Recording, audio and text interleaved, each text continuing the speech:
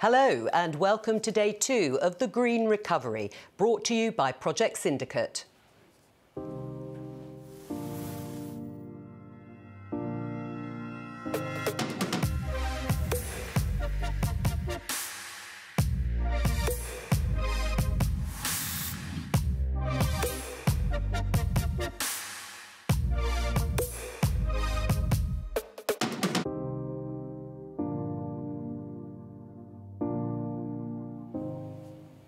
I'm Jo Coburn and welcome to Can Green Business Be Good Business, where we'll be looking at the challenges and solutions to making the private sector a force for good on green issues.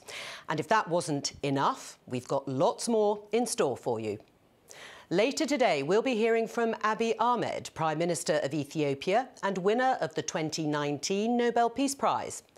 Gordon Brown, former Prime Minister of the United Kingdom, who played a key role in coordinating the global response to the 2008 financial crisis. And Kevin Rudd, Australian Prime Minister at the same time, and under whose stewardship Australia became one of the few countries in the world to avoid a late 2000s recession. But to kick things off, we're going to start by looking at whether green business means good business. And joining us for this session, we're delighted to be joined by an extremely distinguished panel of economic superstars. Mariana Mazzucato, Professor at University College London and Director of the Institute for Innovation and Public Purpose at the same institution. She's also the author of a stack of best-selling books, including The Value of Everything. Jim O'Neill, Chairman of Chatham House and previously the Chair of Goldman Sachs Asset Management and a former Minister at the UK Treasury. He also famously coined the phrase the BRIC countries to describe Brazil, Russia, India and China. Rebecca Henderson is a Professor of Economics at Harvard, where she's one of just 24 researchers to have been awarded the title University Professor. She's also the author of Reimagining Capitalism. Eila Kreivi is Head of Capital Markets at the European Investment Bank. She was previously at the Union Bank of Finland and Société Générale and is an internationally recognised authority on sustainable finance. Welcome to all of them, and we'll be hearing from them in just a couple of minutes. But first, here's former British Prime Minister Gordon Brown on why international cooperation needs to be at the heart of any green recovery. I want to thank you for attending this conference today and hope that all of you are in good health and safe from the COVID disease. We've got to find a cure and we've got to find a vaccine soon. Whenever I talk to young people, before COVID, during COVID, and no doubt after COVID, the concern that they express most is what is happening to the environment as a whole. And that is the purpose of this conference today, to investigate what's happening, to look at solutions, and to press for change. I've been involved in environmental issues since Rio in the early 90s, the Kyoto conference in 1997, Copenhagen in 2009, and I applauded all those who made possible the Paris Accord in 2015. We managed to bring in the corporates and bring in cities to a new climate agenda. We created a fund for adaptation and mitigation that is to help the poorest countries of the world face up to climate change. We set ambitious targets and the coastal states helped us so that we have to pursue vigorously carbon reductions in every country. There's been a hole at the centre of everything that we've done on climate change for the last 20 years. If we only implement nationally determined contributions, we cannot get to the global result we need. When I was at Copenhagen in 2009, there was disagreement on who was to be the chair, disagreement on what the agenda was, and eventually disagreement on what we could achieve. The one central point that we addressed then, but we could not find a solution to, was how countries will feel that they are obliged to implement the national targets that are set, and how these targets can fit into a global regime. If we had been creating an environmental agency and an architecture for managing climate change in 1945, we would have been radical. These were the years when we understood that prosperity to be sustained had to be shared, when we created new international institutions with power to change things. We appeared to want economic justice and social fairness but we didn't include environmental sustainability in our aims. Now we must find an institutional architecture by which decisions on the environment can be made. We know the science can help us. We know massive research is being done. We know that renewables are moving forward at pace. We know that companies and cities want to do more. We created the International Space Station in the 1990s. Russia and America, two sworn enemies, managed to come together to work together. In that space station, there are Russian and American astronauts working together. When Ronald Reagan met Mikhail Gorbachev in the pre-Reykjavik conference to discuss the nuclear issues, Ronald Reagan, who was interested in Star Wars, said to Mikhail Gorbachev, "If an asteroid attacked us, would you come to our support?" Gorbachev immediately said, "Of course." Reagan said, "We too." It is the we tooism of working together, of building a future that is sustainable by solidarity and cooperation that we need now. This conference will advance this task, and I thank you for your participation. Former British Prime Minister Gordon Brown. Now, if you'd like to join the conversation or help share the word, please do get involved on social media using the hashtag #TheGreenRecovery. Now, in just a few more moments, we'll be coming to our panel to discuss whether green business means good business. But first, here's a reminder of the issue.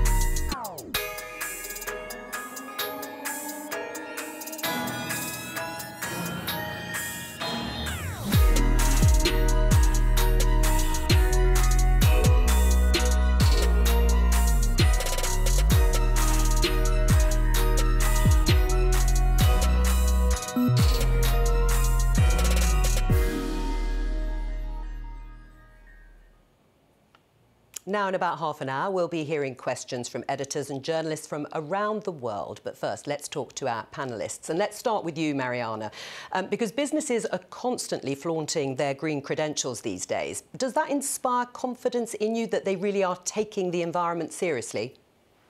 Well, I think we need to start having proper metrics that define not only corporate governance, but especially how business interacts with all the other so-called stakeholders, right? We talk about stakeholder value, but we don't actually look at the relationship. So, COVID, I think, is the perfect testing ground because you have, billions or trillions globally going into the economy from the public sector to sort of save the system, but we have to avoid what happened with the financial crisis, which is that money went in without conditionalities for business. So instead of talking about what business has to do, reforming and rethinking the partnerships themselves. So, for example, public investments, even without talking about COVID. So any sort of, public investment, for example, in drug innovation or in renewable energy or in different types of subsidies and guarantees that companies get should be conditional, in fact, on transformation of those companies. And what we've seen, transformation towards achieving societal goals, right? More inclusive growth, more sustainable growth. And under COVID, I think it's been fascinating how we've seen some of that in countries like France, where Macron was actually quite bold when he said that we're not here to save industry, but to transform it, so that the support that both Renault and Air France received was conditional on those sectors actually reducing their carbon emissions. Whereas, for example, in the UK, we just gave a massive giveaway to EasyJet. Right. Well, on that point, Rebecca, you're nodding your head. Do you agree with some sort of conditionality for companies and metrics to actually measure whether they are doing the right thing in terms of the environment, not just saying it is or having some sort of advertising to back it up? I completely agree. But I think it's also important to remember that companies have a strong business case in many industries for moving in this direction, and that metrics are important not only to see if they're living up to their commitment to national governments, but also to inform their shareholders, their customers, and their employees as to whether they're really making progress. Auditable, replicable material metrics are fundamental if we're going to transform the economy. Right. Eila, do you agree with that? Yes, thank you. I very much agree with that. I mean, in the EU, we are working on metrics on some of these activities, some more coming in the future years. What sort of metrics? Yes. What sort of metrics are you working on? Well, I'm talking about the EU taxonomy, which is defining what kind of activities are aligned with the climate goals, for example, that we have, and other environmental goals. Right. I mean, Jim, I heard Mariana there say the UK could do a lot more. But when it comes to green investments providing strong returns, it is true, isn't it, that sometimes making green business decisions are more expensive.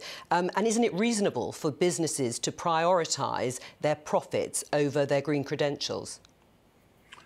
That probably would have been an easier thing to go with 5 years ago, certainly 10 years ago. But amongst the fascinating things going on with markets during COVID is growing signs that company leaders strongly demonstrating innovative ways of dealing with the green challenge or the climate challenge are being rewarded. No better example, although it's got its own oddities, of course, of Tesla in the auto sector, which, notwithstanding the big declines of the past week, is massively valued relative to conventional auto producers.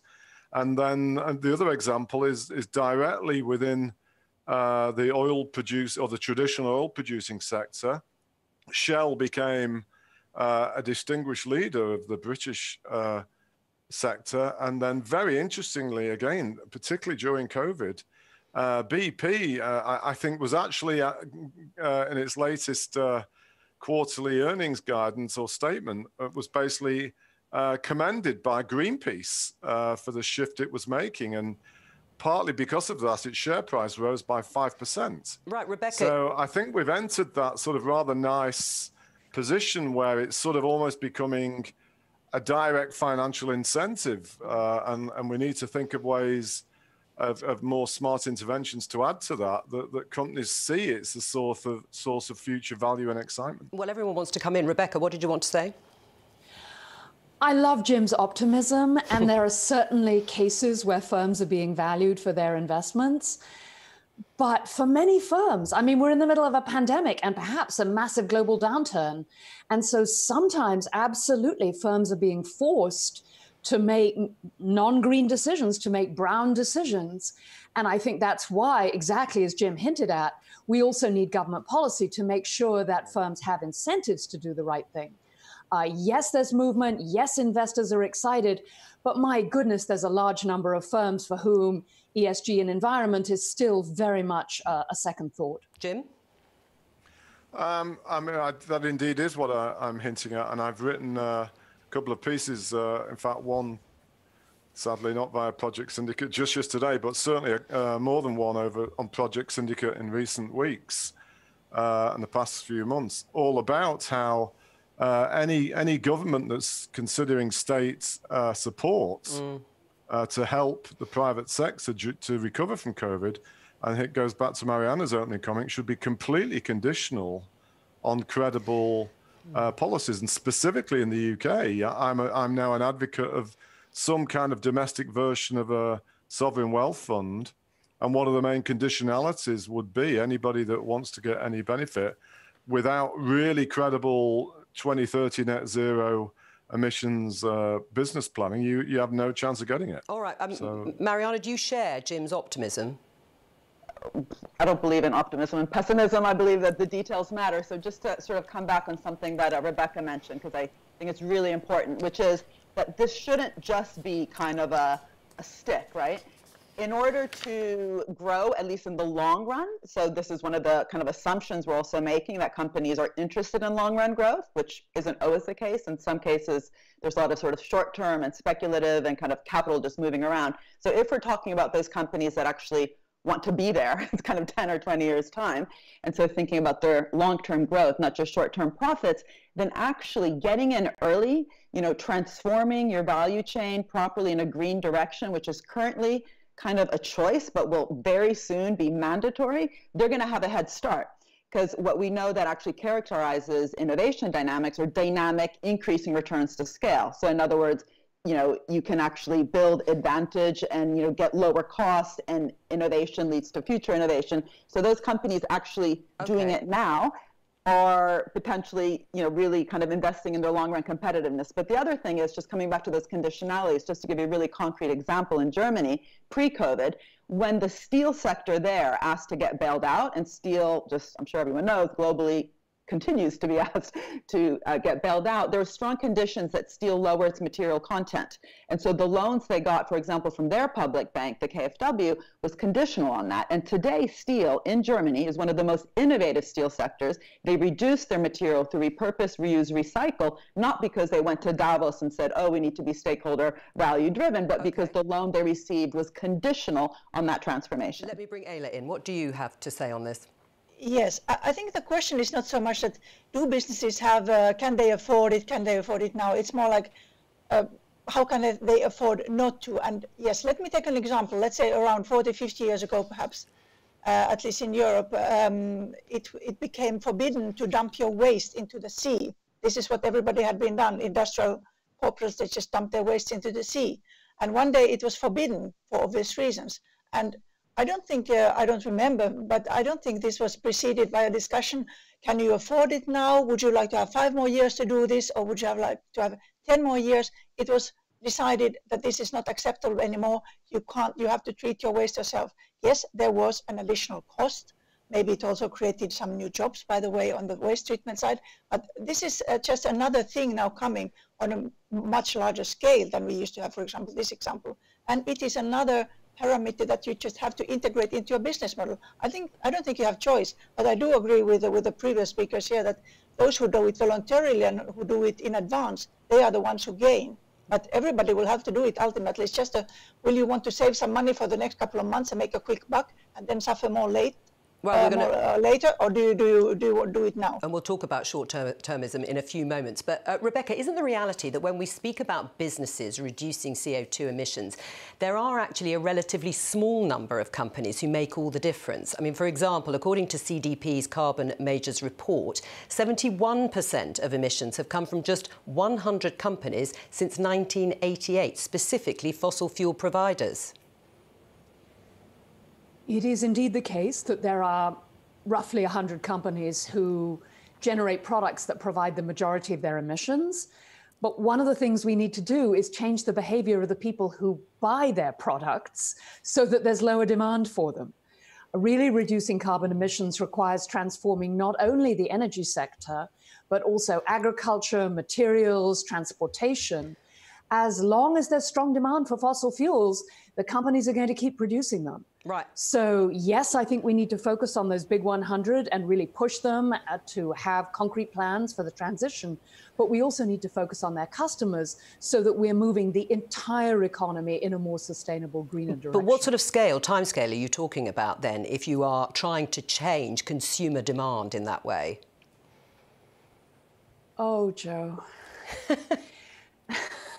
We need it to happen really fast. I mean, your video reminded us, or Gordon Brown reminded us, we need to cut emissions in half by 2030. We have to try. I spent the first 20 years of my career as the Eastman Kodak professor at MIT. I studied these kinds of fundamental transformations in large firms. And Eila and Mariana are, of course, quite correct. Those firms that go first, that are willing to make that leap, often reap the returns. But my goodness, that's a tough transformation, which is not to say we shouldn't try, but we have to be very careful, as Mariana said, about the details, like who is going to do what by when, because we need to move so fast. And we also need a massive social, political and cultural movement. Let me just throw that in. Yes. To really make this happen. You go ahead. It is transformational. I suppose there will be many people that will say, Jim, you've got to bring people with you. And maybe there's a disconnect then between the sort of timescale that Rebecca is talking about and the sort of reality. Gordon Brown spoke about international cooperation. When we look at the current political climate, I mean, do you think that sort of cooperation is possible? Let's just say it might be a bit easier if there were a change in the US in November. I mean, you know, putting it in its context, one of the main disappointments for me about COVID is this horrible contrast between the fabulous global coordination in 2008, which Gordon Brown was in the center of, and the absence of even a G20 communique when the G20 leaders met in April. And so, you know, they're struggling to agree staggeringly and worryingly on equitable COVID vaccine distribution as and when we get one. So under Trump, it's impossible to seriously pursue what Gordon's rightly on about. Right. I mean, but let me just add a couple of other things to throw into the mix here. And I know one of them, Mariana, will probably have a lot of sympathy for. And I slightly worry some of this is a bit echo chamberish amongst us. But, you know, I think if whatever country, and the EU could consider doing this, let me put it to the representative of the EU too. Why not introduce a ban on share buybacks for any company unless it's got a credible 2030 emissions target, for example? All right, well, let me put that. That is an equally horrible market failure of modern capitalist economics, in the same way that environmental problems are a result of climate change. Well, let me put that to Eila. Well, I'm not in charge of these policies in the EU, but I mean, I think there have been such measures in the individual countries, for example, that buybacks should not happen.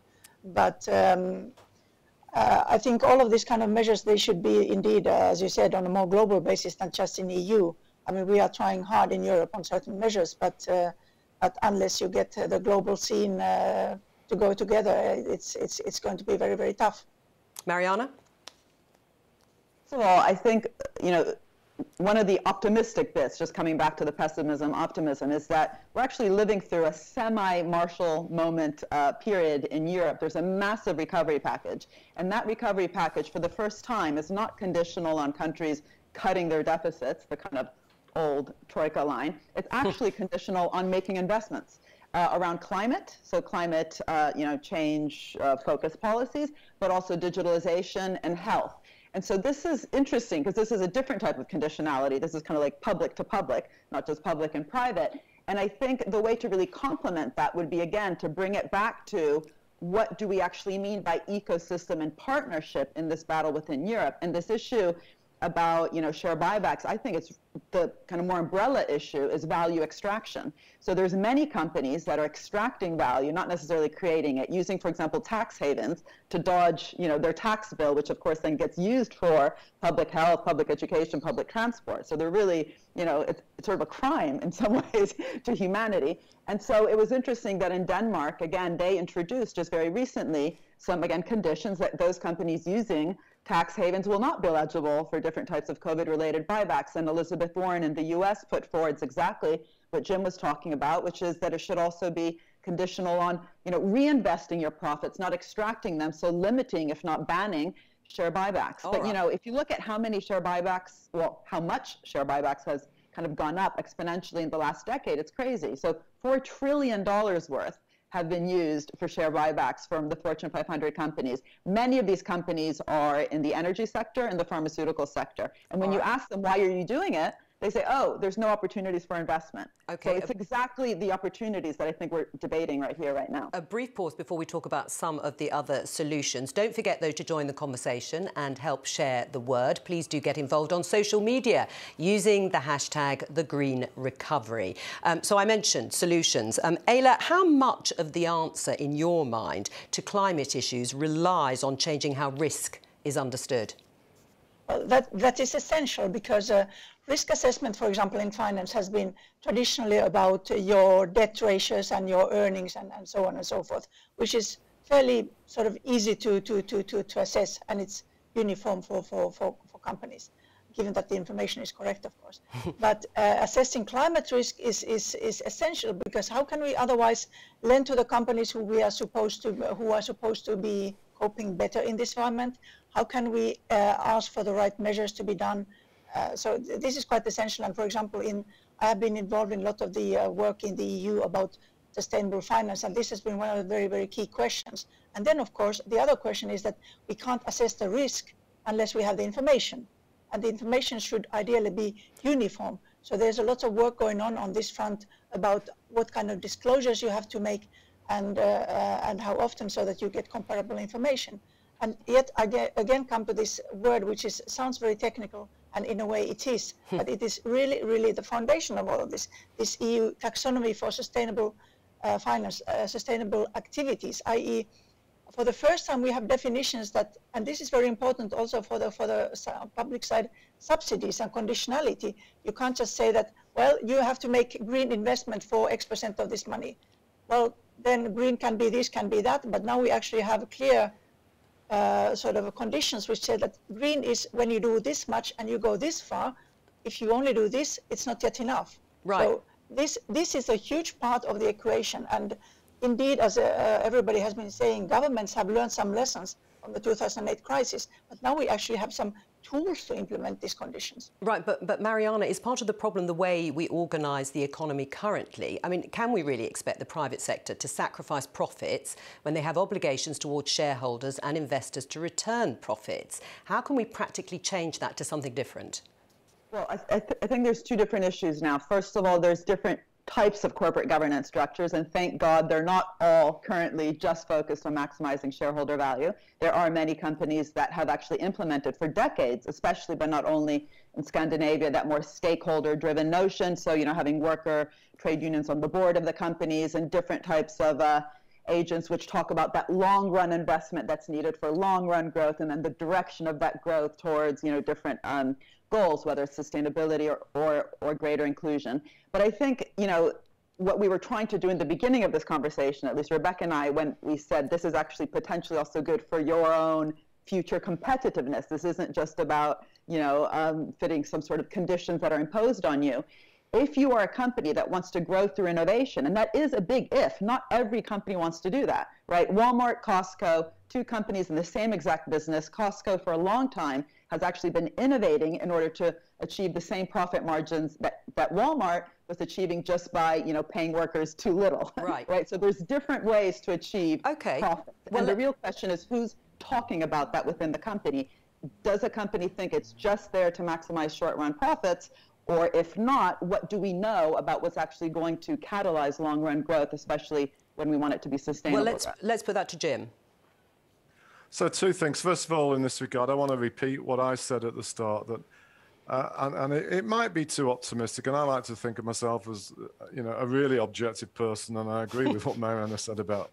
But yeah, it is the fact that only recently has the equity market started to distinguish in different sectors between those that are being credible about having a completely different strategy as it relates to the climate change issue. And hopefully that's the beginning of a permanent trend. So it just becomes some kind of boom. And it might be, you know, some kind of next major sort of macroeconomic benefit to have all of this investment going into it.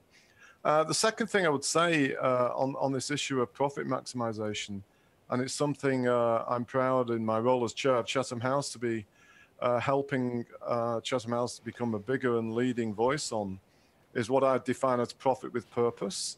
And we need to, because as big as this is, and I've spent a large part of my life the past few years in the battle towards antimicrobial resistance, I would argue that's equally as big a challenge as climate change.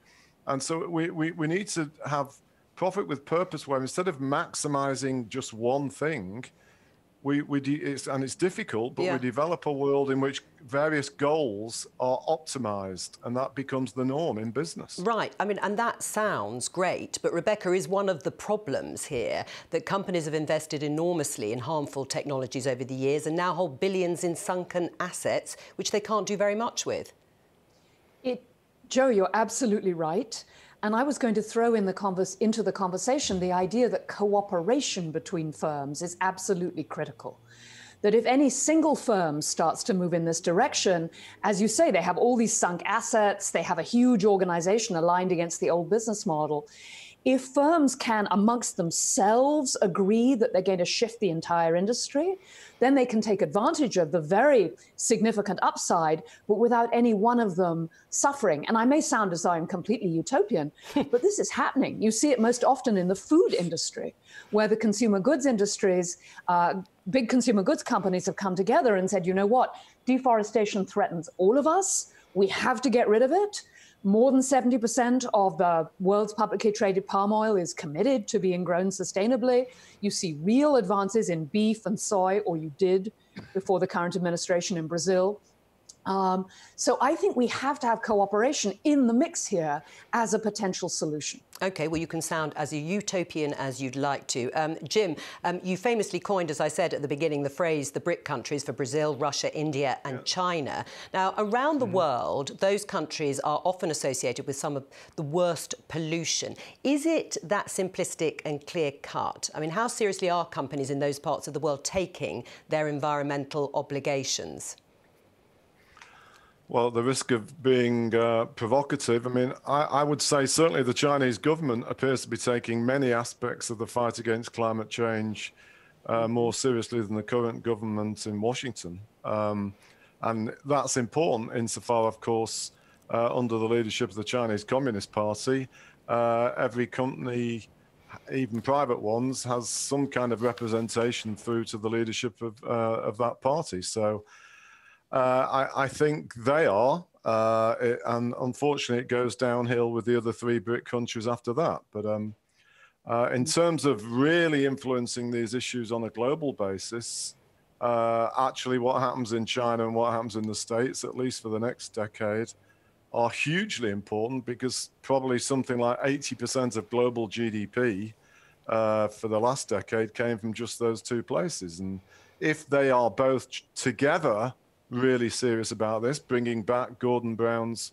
wonderful comments about cooperation, I think it would put enormous pressure on certainly every other G20 member to fall into line, of which, by the way, the EU is, in my view, actually starting to prove itself as a bit of a more serious and credible leader in this space than I expected would have been perhaps the case a few years ago. All right, well, before we talk about short-termism, coming up later today, we have our final session, closing the circuit with opening remarks from former Australian Prime Minister Kevin Rudd, which will look at how we can transition to green energy. And following that, we'll be joined by Ethiopian Prime Minister and Nobel Peace Prize winner Abiy Ahmed in conversation with Bertrand Badre.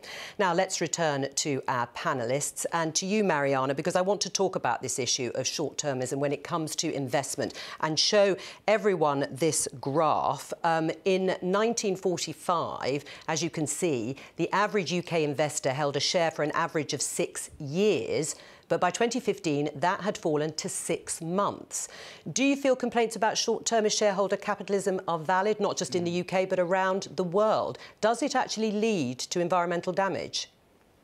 Yes, but unfortunately, we're rewarding that right now. And I hate to, well, I was told that we're allowed to be provocative, but it was actually Gordon Brown who reduced the time that private equity had to be invested in order to get a massive capital gains tax reduction from 10 years to 2 years in the UK.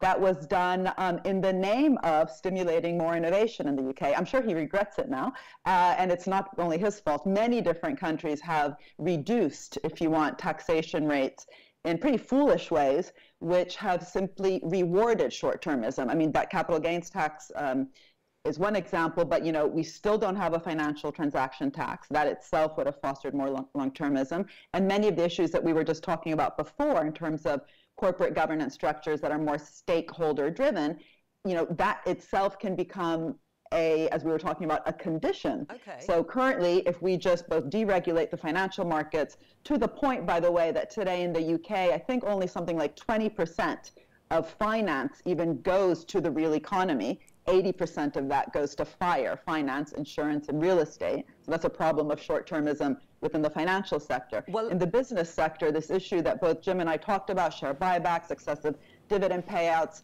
this kind of lack of reinvestment back into long-run productive structures is actually being rewarded. So, I mean, just coming back to the green issue, we currently, you know, should be thinking about things like taxing material more than we tax labor. All right, well, it's just not rocket science. You are being provocative because Rebecca's shaking her head. Rebecca.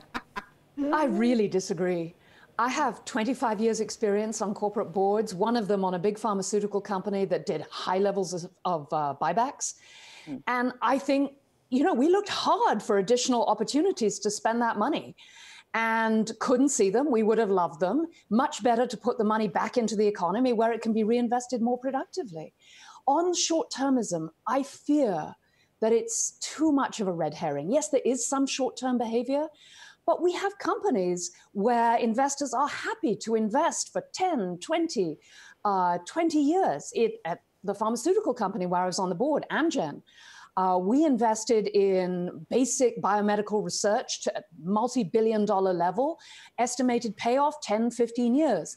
What made the difference was we could describe why the long-term investment made sense. This, again, is why new metrics are so important. I think if you can communicate to investors why the investment makes sense, you can do it. Too many firms just say, trust me, it's going to be better. And so investors say, show me the quarterly earning because they want to know the company is under control. But I think we move too easily to short-termism as a boogie. I think there are many more fundamental problems. Okay, hang on. I'm going to bring in the others. Eila, just before I come to you, Jim, you were shaking your head to what Rebecca was saying. Well, I led this global review into antimicrobial resistance and became pretty aware of the practices of pharmaceutical companies. And as I've said, this is a societal challenge which I can easily think, and often do, is probably even bigger than climate change in terms of the known number of people that are likely to die if we don't do something about it. The top 3 American pharmaceutical companies by market value spent more money in the first 5 years of the last decade buying back their own shares, none of whom are active in antibiotic research themselves, than the entire $42 billion we recommended on 29 different interventions. So Amgen may be a very, very special case, but I dispute that too. Right. I mean, Eila, can I just put to you, do you think it's a red herring, this focus on short-termism? Well, I do recognize the problems that both Mariana and Jim were talking about, but I agree with Rebecca a bit that it is a red herring. And often I see that people mix up, for example, short-term finance with short-termism, which have nothing to do with each other, obviously. But I also have seen, working in a large financial institution who is financing large infrastructure investments, that it's not often our capacity to offer financing which is the problem. It is really the demand, and has been in the recent years. And now I think the public sector getting involved with very heavy subsidies and supports may be important in the sense that, and what we have been doing over the past few years as well, is providing risk-taking capacity, because somebody might be willing to invest, but banks, for example, yes, they have been trimmed now, their balance sheets after the financial crisis, but that has also meant that banks' risk-taking capacity is much lower than it was 10, 15 years ago. And they say so themselves, yes, we can provide liquidity, it's cheap, but we can't put much capital to it. And this is what the public sector and firms like us can do. And I think that is also one of the things in this equation. Jim? Very briefly, I get what's being said by Rebecca and Eila here, and I think that the phrase short-termism is misplaced to some degree. It's all about risk and incentive and balance sheet management. The way, and here in America in particular, the tax system almost deliberately encourages strong share buybacks to help boost the price-earnings ratio.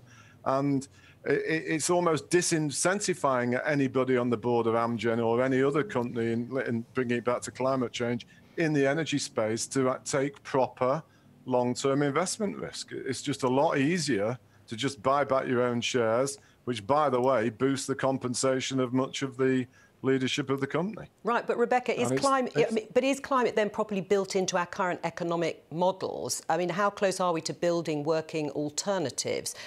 For example, do we currently have a better alternative to GDP, Rebecca? We do. There have been a variety of panels led by economists like Joseph Stiglitz, focusing hard on how we move beyond GDP to measures of natural capital and social well-being. I think that's a central move if we're going to solve climate change and inequality. And let's just say, if we only address climate change and don't make the transition just and deal with the enormous inequities in the world right now, we're not going to get where we need to go. So we have to make progress on all fronts, and we need better metrics on all fronts. Mariana? I mean, so of course we shouldn't just kind of have these blanket words, short-termism. That's the whole point of then going into the details of things like share buybacks and actually, again, not just saying to ban them altogether, but to see when they're being wrongly used. And it's precisely in the case of the pharmaceutical sector, for the reasons that Jim said, that it's, you know, kind of a scandal just how much they're being used. The share buyback expenditure is often much more than the R&D expenditure. And, you know, companies like Amgen and Pfizer that have engaged in massive share buybacks, that's precisely the kind of, you know, area where you could say that the 40 billion budget of the U.S. taxpayer coming out of the National Institutes of Health, which helps produce, alongside, of course, the private sector, pharmaceutical innovation, the drugs, you know, that come out, that itself should be conditional, right? I mean, if you're going to access this huge public investment in drug innovation, then you should make sure you're also not only co-investing, but having a conversation of the kind that Jim was talking about, also in terms of that directionality. And I do think there's an assumption that Rebecca, which, you know, I'm very happy to speak to you about openly because I really value your work, that when you do the share buybacks, that somehow then goes back, you know, into the economy. What we've actually seen is that the profit share globally is at record level, because what those, you know, mechanisms do, it increases profits, but those profits are not being reinvested back in the economy. All right. So we've had a fall in investment at the same time that you've had an increase in profits, you know, especially and not only through measures like this, which, as Jim said, they increase share prices, stock options, and executive pay. OK, we're going to talk about how we can overcome some of these issues in just a few moments, though. We'll be talking and taking questions from journalists. But first, as I say, let's talk about how we overcome some of the obstacles that you have presented. Jim, let me start with you, because Tony Blair, via his Global Institute, would like to see the Companies Act replaced after the pandemic so that organisations are obliged to think more long-term. Do you agree? Is this something government should look at around the world? Well, I'm going to contradict myself. I agree with the spirit, but I'm not sure that I really would go to these simple distinctions of short and long term. I mean, you know, markets are powerful, and you don't want to disincentivize the functionality of markets to essentially make them a lot more illiquid, and they can't do some of them more few useful things they do. And so one has to be very careful. But in terms of the spirit of it, I completely agree with it, which is why, as I say, at Chatham House, we are really trying to encourage and be in the middle of a much bigger shift in culture to where business, in whatever sector it is, and of course, bring it back to this one here on energy, are truly motivated by their remits from the society they live in to optimize a number of goals, which, by the way, could include things to do with issues of remuneration and gender representation and so on. But certainly to get away from just pure maximization of profit, which on a quarterly basis, frankly, I know from great experience, given my time in it, it just boils down to very, very clever balance sheet management and has ultimately, quite often in many quarters, nothing to do with how much is being produced or sold. Eila, where do you sit on this? Well, I look at it from a pragmatic point of view. I think the society has to set the rules, and then you try to make your business and you make your profit as much as you can. But society has to set sort of the limits, and one of these new limits that we are discussing now is exactly these environmental aspects, and which are getting tighter, hopefully, and other kind of rules about the tax rules and so on. So we can't be against business. Business is what makes our economies turn around. But those businesses will have to function within certain limits, and then you try to make the profit in a fair manner, whether it's short-term or long-term profit. But if you obey with the rules, and if you are sort of respecting the society and privatizing your profits and then just socializing your environmental or social bills is not the way to do it. Right. I mean, Eila talks about it doing it in a fair way or in a fair manner, Rebecca. I mean, that will mean different things to different people. I mean, do you need some more stringent levers to not coerce exactly, but encourage companies to abide by the rules that Eila was talking about? Absolutely. I think we need a strong climate regulation. I think we also need strong legislation in the social sector. My totally out there idea is that business should be actively lobbying for tighter regulation and better rules. So I completely agree with Eila that we need to change the rules of the game so that when companies maximize, they do the right thing. And that means, and Jim has referred to this, that means really addressing some of the major institutional problems we face worldwide and the shift to populism and the shift to short-termism amongst governments. So I think that business should be playing a strong collective role in improving global governance on this front. Right, but Mariana, with the best will in the world, we're in the middle of this pandemic, we're in the middle of a global recession. Is this really the time for businesses to take on more burden, as some of them will see it? Will they be open to these sorts of ideas? Well, I think the problem is that even you keep coming back to the language of the past, which is a burden. Exactly. Everything we just tried to do for the last half hour is to say, stop talking about like a burden, but as you know, the future, and if you get left out, you're going to have problems.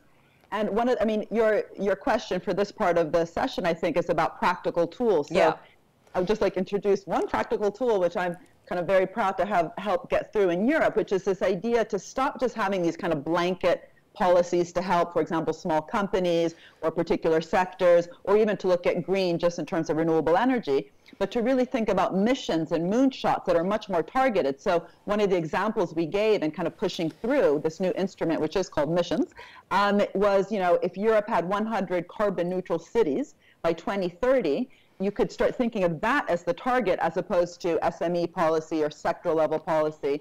And, you know, if you look at all the different sectors and businesses within those sectors that would have to innovate and invest towards that goal, that would include, you know, businesses in the construction sector, energy, real estate, food, mobility, et cetera. And then the real challenge for governments that I work with is how do you then redesign all these really static instruments like procurement, grants, loans that are just kind of very linear and kind of focused on little categories to actually catalyze and crowd in all sorts of experimentation in the private sector to fuel, you know, possible solutions for those goals. But these really have to be intersectoral. And the multiplier effect, this is where, again, taking it away from the burden language, the multiplier effect for these kind of mission-oriented policies, which are, again, intersectoral but focused on concrete goals, like getting the plastic out of the ocean, is higher.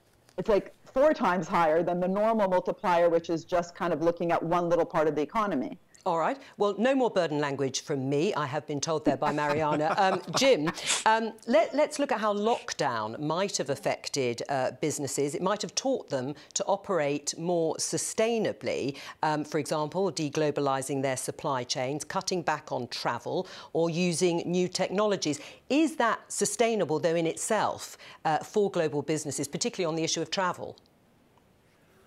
You know, having been active in business, particularly finance, for over 30 years and having been in the centre of quite a few crises, I'm very trained in this never let a crisis go to waste. And actually, I have my own personal case. Obviously, the whole BRIC acronym thing came to my mind within a fortnight of 9/11. So I do think how individuals, how all of us here talking and how business leaders and how national leaders respond and think objectively and opportunistically during a crisis is probably the mark of the next era. And you know, there are a lot of things to really worry about this crisis, but I think there are some things that one can see as possibly taking us to a better future. Eila, the whole shift to flexible working is opening up the possibility of true improvements in service sector productivity, which I think we never dreamt we could achieve after hoping for them 30 years ago, and here we are. They're around. They're with us, right? And you know, I could come up with a number of other examples. But on green policy, I'll say it again. It looks to me as though the markets are prepared to reward those that are going to be the boldest, right? And government should make sure that becomes the norm. Eila, do you think, though, some of the new ways that we are working, so a reduction in flying, working from home, I mean, that has an impact, of course, on transport systems around the world too, and our city centres. Do you think they're permanent or semi-permanent? I would say it's semi-permanent. I think I've been talking to a lot of, you know, our bankers, our peers, our clients. that this is low. No, we've got you. We've got you. Most seem to think that this is semi-permanent. Yes. So most seem to think, people I talk to, that this is semi-permanent in the way that we will not go back to our old ways, but we will not stay like this totally grounded either, but somewhere in between. But I think it's been very helpful to see that this actually can be done like this. But I wanted to say about the role of finance in general is that, one thing is to have a political agenda and try to get all the governments of the world to agree on something, which is a tall order in any circumstances, let alone today. But finance has started to look into these things, and investors, large institutional investors, they ask questions, banks ask questions from their clients. What are you doing in the environmental regard? What are your practices? What are your policies? What are your safeguards, etc., etc.? And Eila, I think we might have... No, it's all right. We've still got comms to you if you want to finish that thought. Sorry. Can you hear me now? Yes, I can. Finish your thought. Yes. So I just wanted to say that now that the money is talking, now I think even the most skeptical CEO, who is most short-termist in the world, will have to listen, just because the largest institutional investors in the world are asking these questions. So finance is actually accelerating this, while the political agenda may be much slower to pick up. But I've seen in finance in the past 5 years a tremendous move. And well, are we there yet? No, of course we are not. But I think the fact that finance and the people who sit on the money start to ask these questions is actually accelerating this change. Thank you for a fascinating discussion. Don't go anywhere, apart from Jim O'Neill, who has to leave us now. Thank you very much. Nice to see you again. Don't forget, coming up later today is our final session, Closing the Circuit, with opening remarks from former Australian Prime Minister Kevin Rudd and another fantastic panel. Following that, we'll be joined by Ethiopian Prime Minister and Nobel Peace Prize winner Abiy Ahmed in conversation with Bertrand Badre. Now, it's time to open things up to journalists from around the world. We're going to go first of all to Canada, and the journalist there is going to introduce himself and give his question. Oh, good day. Thank you for the discussion. My name is Ryan McDonald. I represent the Globe and Mail in Toronto, Canada. I cover the environment, climate change, natural resources, and energy here. I suppose my question relates directly to something that Eila was just saying, and it has to do with large asset managers. I'm thinking specifically of institutional investors, but also players like BlackRock and Goldman Sachs, who put aside billions to invest in ESG plays. I'm wondering, are they not also facing a major supply squeeze? And specifically, can they find enough sustainable stocks to park their billions? Rebecca? No. That's why they're looking hard at other firms and trying to persuade them to become more sustainable. It's one explanation for why the leading edge firms are seeing their valuations rise so quickly, is because there are comparatively few of them. So the big asset managers like BlackRock that I'm aware of what they're doing, they're focusing hard on the opportunities lower down the portfolio. After all, from a financial perspective, it's one thing to leap on a firm like Tesla that everyone already knows about and is already out in front, but you're better off if you can identify those firms who are likely to make very significant progress in the next 5 years. So I don't think that's inherently a problem, but yes, the supply of really green stocks is limited, but there's lots of opportunity in the rest of the market. Comment from you, Eila? Well, I work in fixed income, but the same goes here. There seems to be much more demand than there is supply, and then those assets are quite tightly held by the people who buy them in the primary market. So there's definitely room for more and search for more, and every new name is very warmly welcomed. Mariana? Just about to have a drink. Sorry. So, I mean, if I can just broaden out the question, I mean, one issue is what is the relationship actually between finance and companies, you know, because we talked a lot about government before. And the sectors I've looked at, like, you know, the biotech sector, you know, really reveal how finance isn't neutral. So even with venture capital, which, you know, is often cuddled up to be the kind of like the good kind of finance versus, say, private equity and, you know, hedge funds, the fact it was so exit driven around buyouts and IPOs actually created a lot of rush. And so again, this does come back to what is the form of finance that we actually want in order to galvanize that kind of long-term sustainable growth of companies. And we should be careful because we're starting to see in the clean tech sector the same kind of dynamic we saw in biotech, and by the way, also in the space tech area. So lots of PLIPOs, productless IPOs that are rushed. Ryan, does that answer your question, or would you like to follow up? Oh, indeed. I'm also just wondering how we see asset managers pricing climate risks into their decisions and portfolios. I mean, is there adequate space there for them to do such? Who would like to take that? Oh, well, if no one's going to offer, I'm going to ask. Rebecca. It's such a good question that I really didn't want to answer. How you price in climate risk is so much in flux at the moment. The good news is it's clearly a significant bottleneck, and there's an enormous amount of energy and attention going into this area. Okay. Mariana? I mean, what's interesting is I find that we don't even know how to do it with much easier things, right? I mean, just thinking about, so I'm currently working with London, a particular neighborhood in London, about thinking how it thinks about investments. And, you know, governments aren't very good, for example, at thinking about the difference between a short-term and a long-run cost. So it costs more to, imprison a kid than to properly educate them.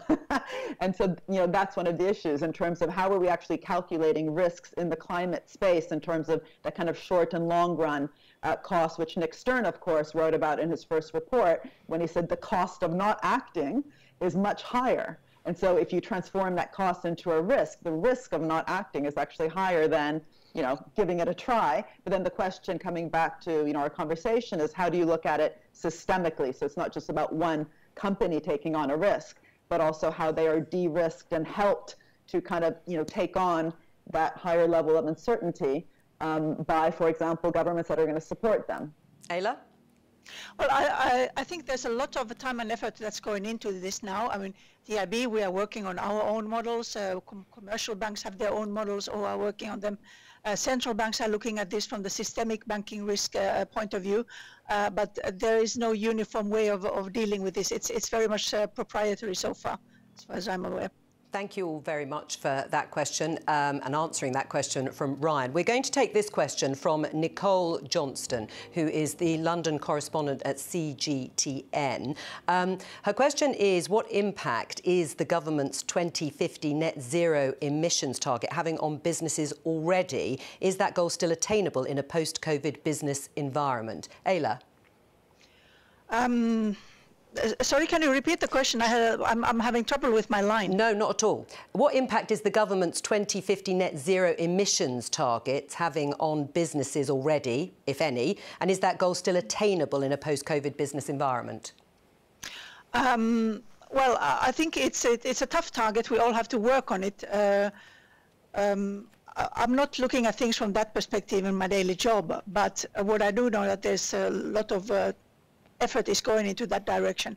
I think we can't just waste any time anymore in discussing this kind of questions exactly like, can the businesses afford to do this? I think it's a question of they have to. It's like asking, well, can you afford to pay your employees? Well, obviously they have to unless they want to close their business. So it's not a question of if, it's just fact that you have to deal with. Right, but do you think, Mariana and Rebecca, that the targets are actually attainable? I mean, I hear what Eila's saying, and you've all sort of said that kind of thing, that it's not a choice. But if people don't respond immediately, are those targets attainable? Rebecca? They're technically attainable. Whether they're politically attainable is another thing. We face a massive collective action problem. Of course, we need to get to zero by 2050 to keep our climate reasonably stable and our economy reasonably strong. But individual firms are still faced with some tough trade-offs. And so we need policy and we need pressure and we need collective action to make sure everyone moves absolutely as fast as they can. Mariana? Yeah, I mean, I would agree. There's the politics and there's the kind of technical. And on the politics side, that's, you know, I mean, I do think that governments, at least right now, in terms of the pressures they can put on business, and that includes transnational organizations, have a really strong negotiating hand. The leverage that governments currently have, because they're putting in trillions globally into the system, you know, to a large extent, in many countries also bailing out sectors, that creates actually a potential kind of real partnership, which is, again, comes back to those conditionalities that we talked about before, which are happening. It's quite extraordinary. There is, you know, heterogeneity between countries, and some countries have taken the opportunity to create a very different type of discussion. Instead of just handouts, guarantees, and subsidies, these now become conditional on carbon reductions. And that doesn't mean that a company today has to reduce its, you know, carbon, because of course they have other massive priorities because of the very difficult moment that we're living through. But they can sign contracts. There's always a contract for every penny that's given that make commitments that are real commitments. And, you know, 2050, of course, I actually think it should be 2030. We have another question from a journalist in Hong Kong. If you could introduce yourself and where you're from and your question, please. Thank you. My name is Bayani Cruz. I'm from The Asset in Hong Kong. We're the biggest financial magazine in Asia now in terms of ESG coverage. And we use a lot of the articles published by the panelists through Project Syndicate. Now, coming from Asia, we all know that this is the fastest growing region in the world right now in terms of wealth generation. And based on the discussion, it's obvious there's a disconnect between how we measure wealth based on the short-term valuations of the stock market and the long-term nature of sustainable investing. And it can be argued that unless we use sustainable investing as a means of measuring wealth, it may not be able to really achieve what it's meant to do, which is to finance climate change and all that. My question is it possible to address this disconnect, and how? I mean, is it realistic to be able to use ESG or sustainable investing criteria, for example, as a means, as an accepted means of measuring wealth for individuals and for companies? Okay, Rebecca, do you want to take that one first? Sure. My colleague George Seraphim recently founded a research initiative at the Harvard Business School called the Impact Accounts Initiative, which is all about putting into company accounts the effects they're having on natural and social capital as well as on financial capital. And the early results are incredibly promising. I mean, they show, for example, that nearly 25% of listed companies, the harm they're causing, just the environmental harm they're causing, is as much as 25% of their profits. And for some companies, it's more than their entire profit stream. And they're finding that these measures, of course, we can have discussions on, you know, how precise are they, but they are pretty good and they are startling. So I'm very optimistic that we'll be able to develop a set of accounts that absolutely measures not just financial valuation, but natural and social valuation as well. Eila? Yes, I think something like this is where the future may lie. You put a price to the natural capital, you put a price to the carbon that you use, and so on and so forth, and all of that, and then it all becomes numerical, which you can see. The current ideas that one should use sort of ESG ratings, I'm not a great believer in that at the moment, because they are so diverse that you can find for any company a good rating and a bad rating and everything in between. But this kind of sort of different kind of accounting, which actually takes into account the cost that you have to the nature, to the society as a whole, that's a very interesting perspective. Mariana, do you share the scepticism, by the way, on ESG being a sort of firm measure? Yes, I do. And that's why I think the interventions that were just provided really kind of would move that forward. But what I would add to that is that, given that the journalist used the word value, I think we need to first begin with understanding, you know, or asking, what is value? And there's been this assumption in economics that value is created inside business, and then we just have to worry about policy kind of fixing any market failures that might come about from that. Instead, I do think that the word stakeholder value is really appealing to a different type of concept where value is co-created by different types of actors. Definitely, if you look at the health sector and the green sector, you have public actors, private actors, nonprofit actors co-investing, taking risks, and, you know, then they should be also sharing the rewards. But how we actually measure that collective value creation is something that I also think we need to be thinking about. So again, it goes beyond just within the business, but between economic actors, if, big if, we agree that value is co-created. Well, Biani, I hope that answers your question. Biani in Hong Kong there. That's all we have time for now. Thank you so much to all of our guests, Mariana Mazzucato, Rebecca Henderson, Eila Kreivi and Jim O'Neill earlier on. Now, don't forget, if you'd like to join the conversation or help spread the word, please do get involved on social media using the hashtag #TheGreenRecovery. Now, don't go anywhere. We'll be taking a short break before our second and final session of the day, where we'll be looking at energy and whether there really is a path towards a greener, more sustainable future. We'll see you then, and thank you very much for watching and sharing.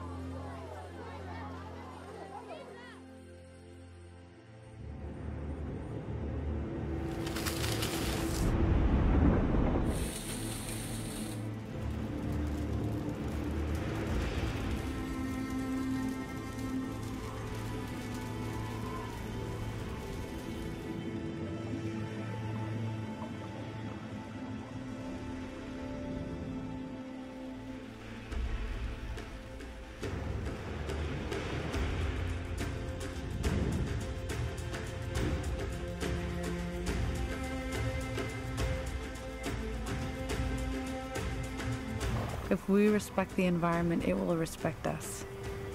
So we all have to play our part.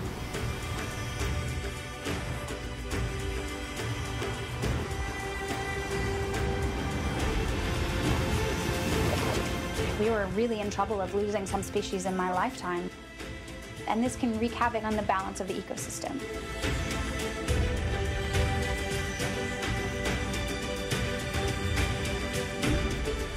People need nature, and people must take care of nature.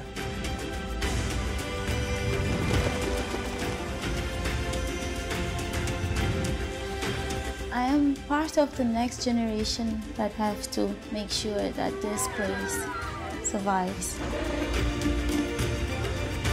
It is our responsibility as the two-leggeds to try to foster good relationships with the earth. And it's beginning now.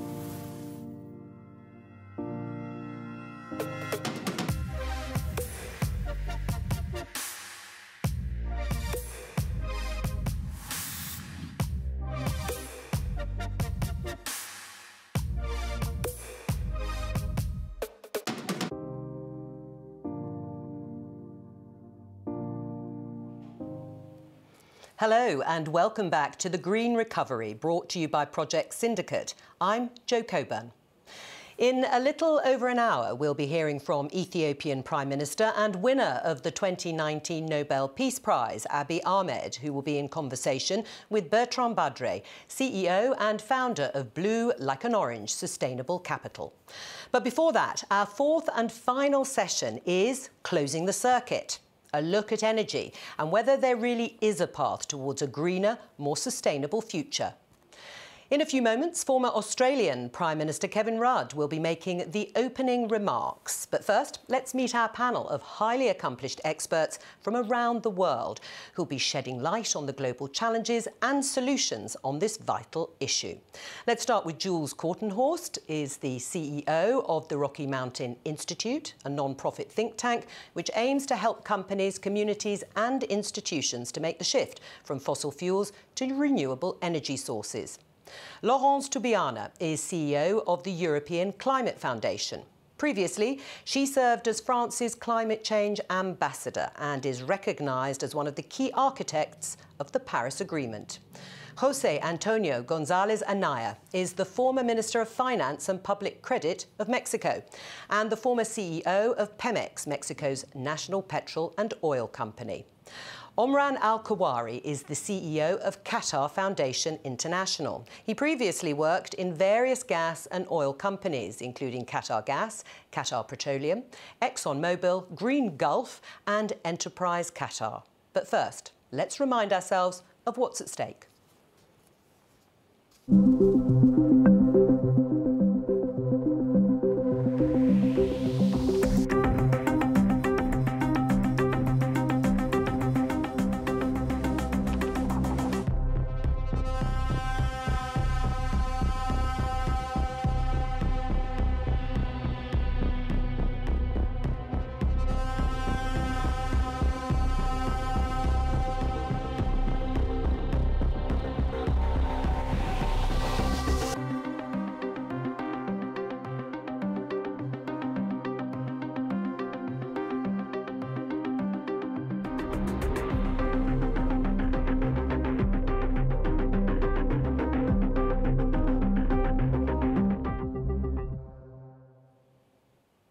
Now, if you'd like to join the conversation or help spread the word, please do get involved on social media using the hashtag #TheGreenRecovery.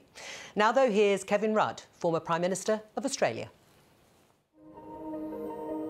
Well, folks, here we are in the midst of the COVID crisis and the great global recession which has followed it.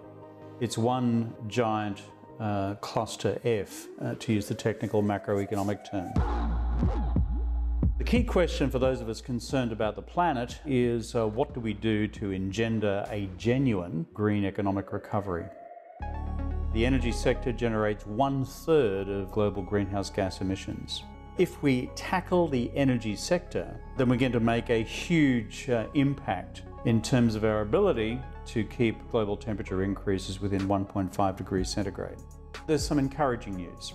Number one is candidate Biden's promise that the United States would produce a decarbonised national electricity grid by 2035. And just to put that into its context, no American state at this stage has that commitment. Candidate Biden has also committed to the United States being net carbon neutral by 2050. These two undertakings form an enormous basis upon which we can see a clean energy revolution across the United States.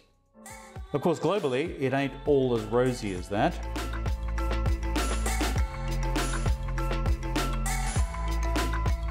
To put that into context, that's bigger than the current entire fleet of such stations within the United States. There are some positive things happening in China as well. They're making moves towards a carbon price. We also see initiatives in terms of electric vehicles. We see electrical vehicle charging stations across the country. If Biden's elected, whatever may happen in the rest of the US-China relationship, it is in the planet's interest that China and the United States resume collaboration on combined climate change action. Governments can make a difference. I was Prime Minister of Australia during the global financial crisis, and we made 3 big decisions as far as the environment were concerned. We legislated for a mandatory renewable energy target of 20% of Australian energy supply by 2020. And guess what? That's come in on time. We're now at 21-22% renewable in this country, having started with only 4.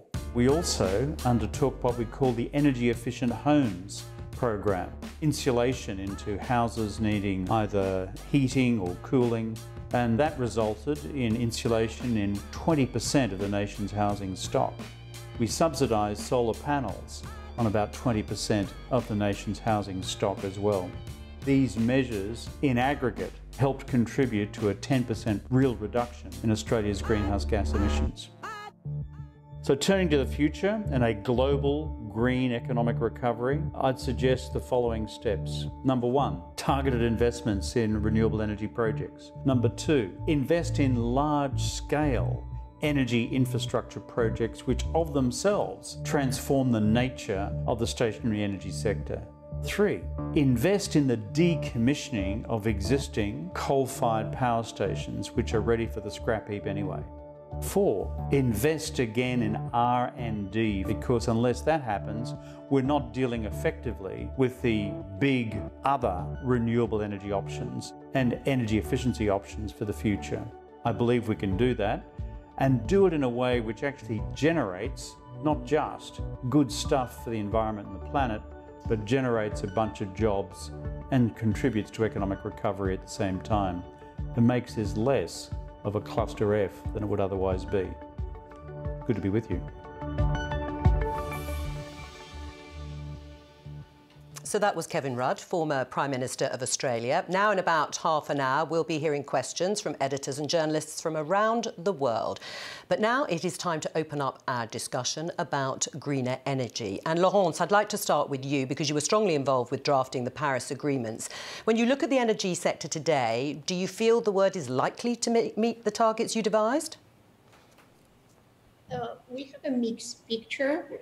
On one side, of course, we still have, as Kevin just said, that the amount of fossil fuel in the global economy is very high, and China and other countries are still investing, Australia, still investing in coal-based power plants.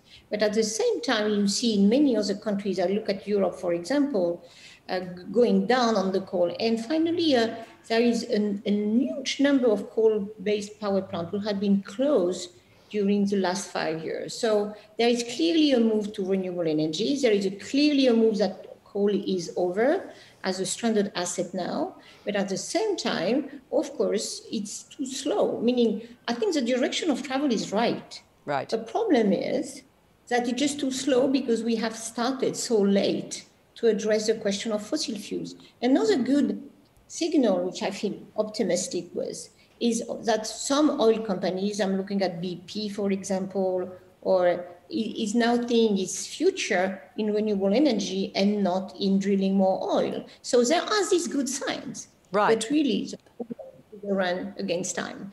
Omran, the issue of BP, we've heard this phrase peak oil. Do you think we've reached that? Certainly Bernard Looney seemed to think so. Yeah, I think peak demand, I believe, is what BP is saying. And it's a very interesting question. I think it's something that 5 years ago wasn't even something we'd consider. But I think the point, just to carry on these companies like BP and taking on these certain kind of goals to become net zero companies is very substantial. There's no way we can reach the Paris Agreement without energy companies at least doing their part. And something where, in the past we hear about energy companies focusing on the extraction process, being efficient and lean. But now finally, I think with pressure from the financial industry, from policymakers and the populations around the world, there's pressure for companies to go and look at their entire emissions, so scope 3 emissions, if you want to be more technical. And that will really change things because it will drive up investment in low carbon technology, will also speed up innovation in solutions where you have to really decarbonize the harder parts of the chain. and that will really help support the Paris Agreement. Jose Antonio, is there a problem, though, with countries who sign up to these global agreements and then don't necessarily keep to them? I mean, in the last few years, we've seen the discovery of huge amounts of gas under the Eastern Mediterranean, estimated to be enough to power the entire United States for over a decade. So is it a surprise to you that it's become so hotly contested, with Turkey even dispatching naval vessels to flank a drilling ship there? Doesn't that, in a way, indicate the point that, yes, they'll sign up, but they won't necessarily keep to those commitments? Well, I mean, I think one of the problems with when we talk about these things is we need to send the right price signals, and that may sound a bit esoteric, but you know, people love to talk about carbon taxes and everything, and then we ask ourselves, which is your question, why don't we do them? And the answer is it's unpopular. You know, it sounds good to have a carbon tax until you have to pay more gasoline for your car, or more gasoline, or pay more for an airplane ticket, or pay more for all of your shipping costs. So as long as we don't have the right price signals, then all of this becomes very difficult to do. I think we're facing an interesting area, which is the price of oil has fallen because of the pandemic. So now it's the time to put in carbon taxes on fuels. And we see that in Latin America, where, you know, when you eliminate the fuel subsidies, all kinds of riots happen. But today, the price of oil has fallen. Now it's the time not to let the price of gasoline fall. Right. So do you agree, Jules, that this is a prime time to take that sort of action in the midst of the pandemic? A price on carbon has for the longest time been one of the crucial policy measures that pretty much every economist agrees on is necessary. But there's some good news even in the absence of a price on carbon, particularly in the electricity sector, but I would say also in mobility. We can now see that the renewable, sustainable energy solutions of the future are more cost competitive than fossil fuels. And at the moment that on a standalone basis, without a price on carbon, without subsidies, the economics flip, that's also when the movement starts to accelerate.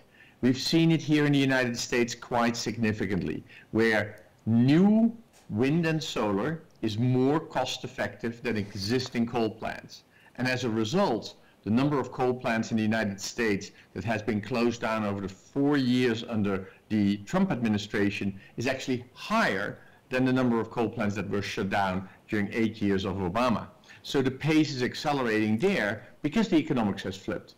And if you then put a price on carbon on top of that, you further drive that transition. So yes, the policy measure is crucial, but we should not ignore the fact that in some sectors of the energy economy, we can move forward because the economics have already shifted. Well, it's interesting you mentioned that, Jules, because we're going to show you and everyone watching a graph taking in some of what you said and about energy consumption over the years. This is actually looking at energy consumption by source over the last 50 years. Coal, oil and gas, as you can see, have grown enormously, while renewables have failed to keep up, and that's despite, as you say, the cost coming down. Why? Fundamental point, this transition is only just now starting to happen. For the longest time, the investments in solar and in wind were motivated by subsidies and a long-term outlook that in due course these technologies could compete. It is only just in the last couple of years that we've seen this very significant shift where, like I said, new solar plants, new wind sites can outcompete existing coal plants, and soon will even be outcompeting existing gas plants. Right. That completely, dramatically changes the dynamic. So the curves that you showed, which were so flat for such a long time at the bottom of that graph, are about to go steep up when the economics for everybody clearly to see become differently. Right. Laurence, do you agree that that transformation is going to happen? Is there still a problem, though, with reliability when it comes to renewables? First, I think Julie is right. It's just happening now. It's recent, and the investment is finally very recent. So when you look 50 years in this period, of course, you don't see the evolution. When you look at the 10 last year, then you see the evolution very clearly. So that's one. Second, if you want people to not to use oil or gas and to have something else, you have to offer the alternative, and they are ready and they are available. And I do see now the progress, and that's true, for example, for electric vehicle. If you want to shift from combustion engine to electric vehicle, you have to have the charging system in place. So the price is good and important, but the infrastructure is absolutely key. What I do see now is that what we see is the acceleration of this path, again, because what Jules said, the prices are going down. But now the problem is that in the recovery phase we are in, which is the topic of this panel, we have to make sure that we are not maintaining stranded asset and old activities while we should be investing even more, because what I said in the beginning, we are losing the race against time. So that's a key moment to decide to take the right decisions. Right, Omran, you've been nodding your head listening to the other two guests, but would you be prepared to withdraw in the way that Laurence is talking about some traditional forms of energy in order to boost even further the use of renewables? I think we don't have the really luxury. I think all solutions need to be looked at, but I do agree with both speakers that energy transition is happening. And it takes a long time.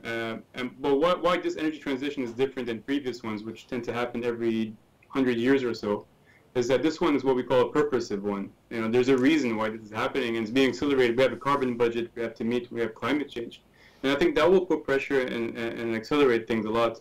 And then to add on top of that, you know, the costs of renewables and low carbon electricity is really coming down rapidly, and we see. By 2050, 50% of all power consumption by some estimates will be electrified, and mostly by low carbon, which is great news. But that still leaves a question about the other 50%. And that's where we touch on some of these issues, you know, stranded assets potentially. But also, you know, how do you address the other 50%? In the meantime, I think power sector in general is something that we see a pathway, as mentioned by Jules. Renewables have come down, the cost of storage has come down, battery technology has come down dramatically, 80% in the last 8 years or so. But what happens to the harder to abate sectors, or the hard to decarbonize sectors? And that's why you need to, from now on, start thinking about those through innovation and leadership in research and development, and make sure you have the incentive in place to start looking at, you know, a large scale hydrogen production or carbon capture if you have to use it, or even net negative emission technologies. I think that's going to be where the focus needs to be, in my opinion, in the next 10 years. And that will definitely touch on hard decisions about what do you do about coal plants. I mean, Asia definitely has coal plants that are being decommissioned, but I think over 60% of the coal plants that are in China or India are built in the last 20 years. That's going to be a big challenge economically. Jose Antonio, what do you say? Well, I mean, I agree with what's been said, and I don't want, you know, I agree with all of the points that have been made. But I'm sorry to come back to this. There are still regions in the world where, like Latin America, like the Middle East, we subsidize fossil fuels. We have to eliminate these subsidies. And my point, I understand the problems with implementing carbon taxes, but subsidizing fuels, gasoline, diesels, jet fuels, it just, to me, it doesn't make any sense, and we still do so. You know, in Latin America, to give you an idea, it's 3% of government revenues, the amount of subsidies that we have. My idea is that in the Middle East, it's even higher. The time to eliminate these subsidies is now, because the price of oil has fallen. So instead of letting the prices of fuels come down, you just, you know, put a tax in there, and you eliminate the political costs of increasing the prices of fossil fuels. So I think it's important. It's not popular. It's not, you know, good news, but it's important to do, because otherwise, if we believe, and I believe that we're reaching peak demand in some of these fossil fuels, the prices of these things are going to fall. So what's been said about, you know, renewables becoming more and more competitive is true, But if the price of oil falls, it's going to be harder and harder to do as well. So there's an equilibrium here that one has to take into account. That's my only point, although I agree with what's been said, of course. Right, but before we move on, because I want to pick up on your point, Jose Antonio, in terms of different parts of the world using different forms of energy, particularly fossil fuels. But listening to that issue about if the oil price, you know, as it has fallen, how difficult is it going to be to wean people off if it's also cheap, Jules?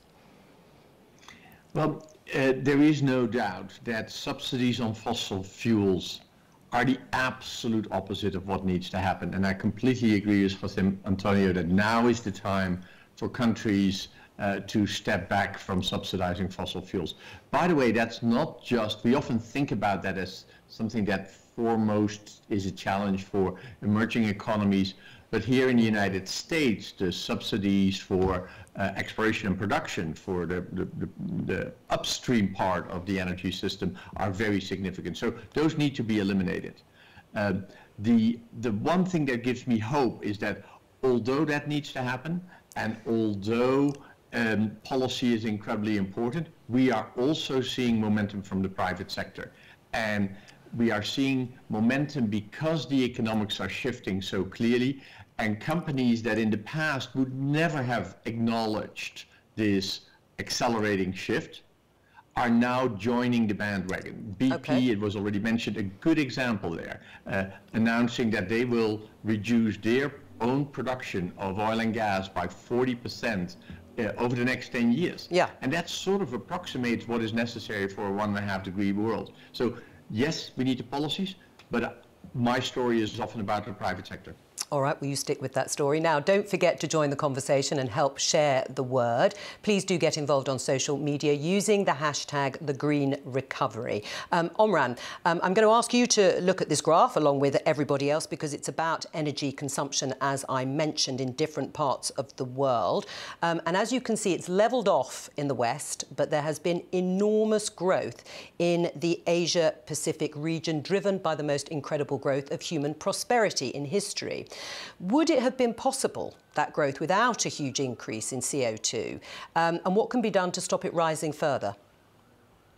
I mean, that's probably hard to say that it would have been possible in the other way. I think, you know, the awareness of climate change, of course, existed in a long time in in academia in many areas. But I think companies, you know, met the demand and it is what it is.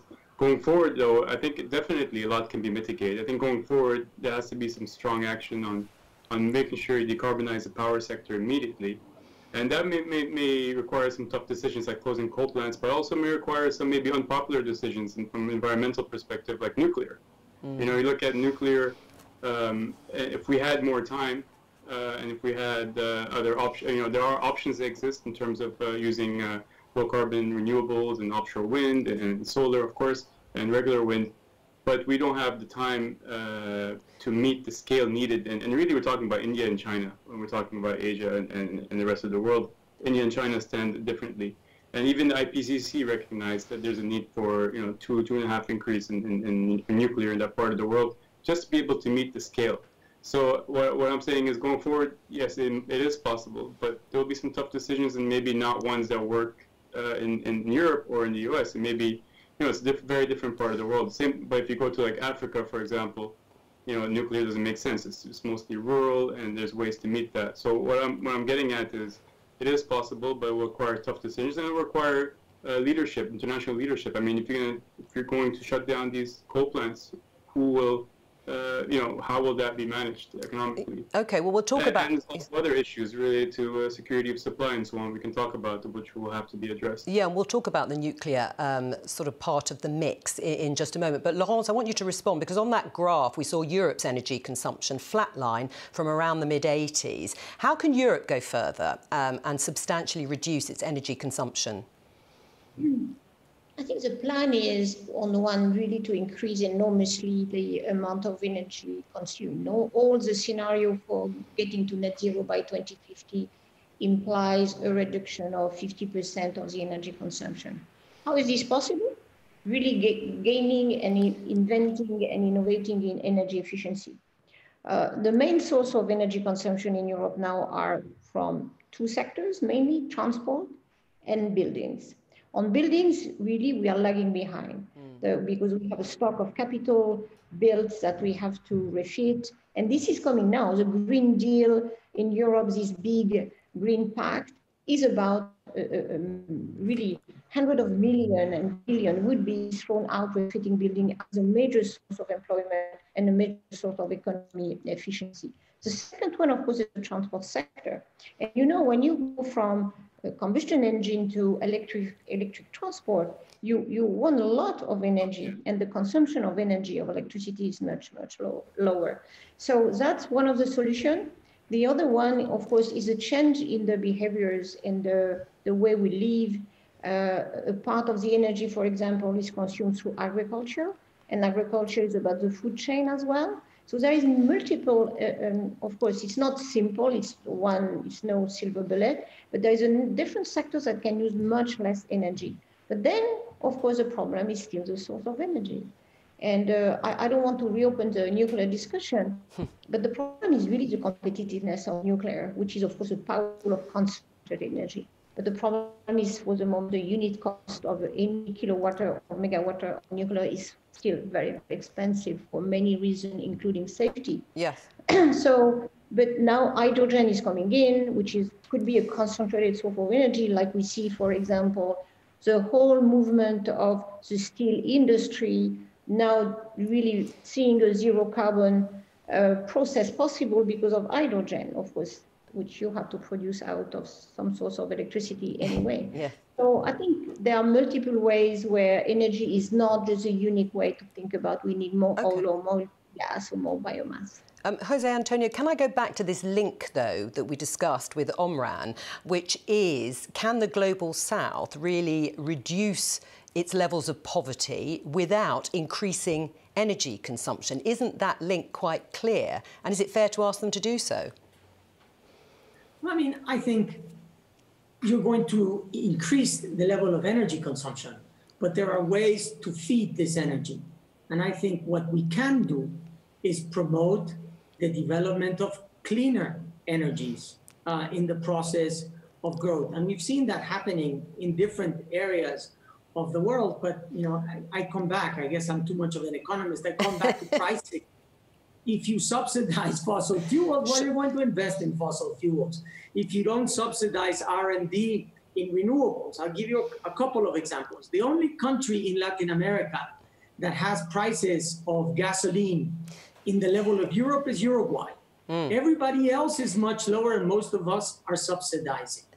But some of us, most countries in Latin America, have import tariffs on solar panels. Well, you're not going to have solar panels if you have 20% import tariffs on the solar panels. You're not going to import them. So there are lots of policies that you can do to create the energy so you can grow. So I am not I'm not a big fan of this, you know, growth versus energy consumption debate. I think you can get the energy, you can get the growth, but at the same time, you can put the incentives to have lower carbon incentive growth. And that I think we can do. Right, so what is the obstacle in your mind then political? Is it just that these things aren't palatable at the moment, that they haven't happened, because you make it sound so plausible and straightforward?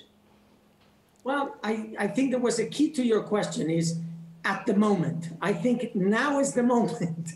You know, for all the wrong reasons, we have a chance to put the right policies in place.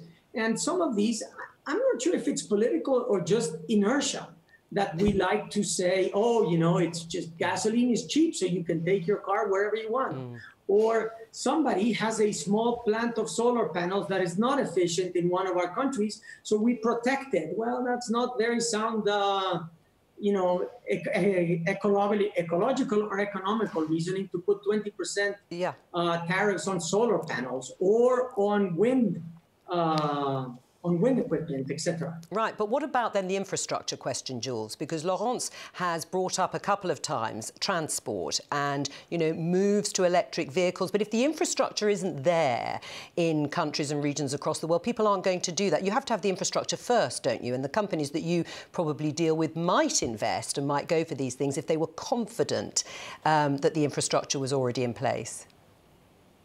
Absolutely crucial point, Joe. we have to make massive investments in the renewable and clean energy infrastructure of the future, and now is the time. We all know that as a result of this horrible pandemic, we're going to have to boost our economies around the world with stimulus measures. And analysis after analysis shows that if you direct those stimulus measures to the energy solutions of the future, you create more jobs, you strengthen the competitiveness of your economy, and of course you address the issues of climate change and health. So this is really a pivotal moment where in laying out the infrastructure investment plans for the next decade, governments have to make the right decision. Bailing out fossil fuel companies makes absolutely no sense. Investing in the infrastructure of the future is the right idea. Building new coal plants is really stupid. You're building the stranded assets of the future. Investing in wind and solar is the right decision. I can go on and on. It's so obvious, these choices. And I've seen over the last couple of months economists around the world congregating around this idea that the stimulus that gets us out of the pandemic economic crisis has to be a green stimulus. I think governments really have to follow on that advice. And by the way, an inspirational example in Europe. I mean, the Green Deal that the European Commission is pushing is the sort of program that we need around the world. Well, Jules, I'm going to actually stick with your point, in fact, what all of you have been saying, which is about the cost of renewables. Let's have a look at it again on this graph, because you can see that today the cheapest energy sources in many countries around the world are now renewables. So, again, if that's the case, you say it's stupid, but why are people still commissioning fossil fuels? There is inertia in the business system, and there is politics. And let's be honest, not all of the energy decisions are made purely on the basis of economics. Politics plays a big factor. Just look here at the United States. 4 years ago, the incoming administration said they were going to save the coal industry. Well, the reality is that the number of coal plants that gets closed down has accelerated here in the United States because the politics didn't work. But it is a slow process if politicians are pulling in the wrong direction. So I think it's very obvious that we need to get the message out much more clearly that anybody who invests in fossil infrastructure is essentially investing in stranded assets of tomorrow.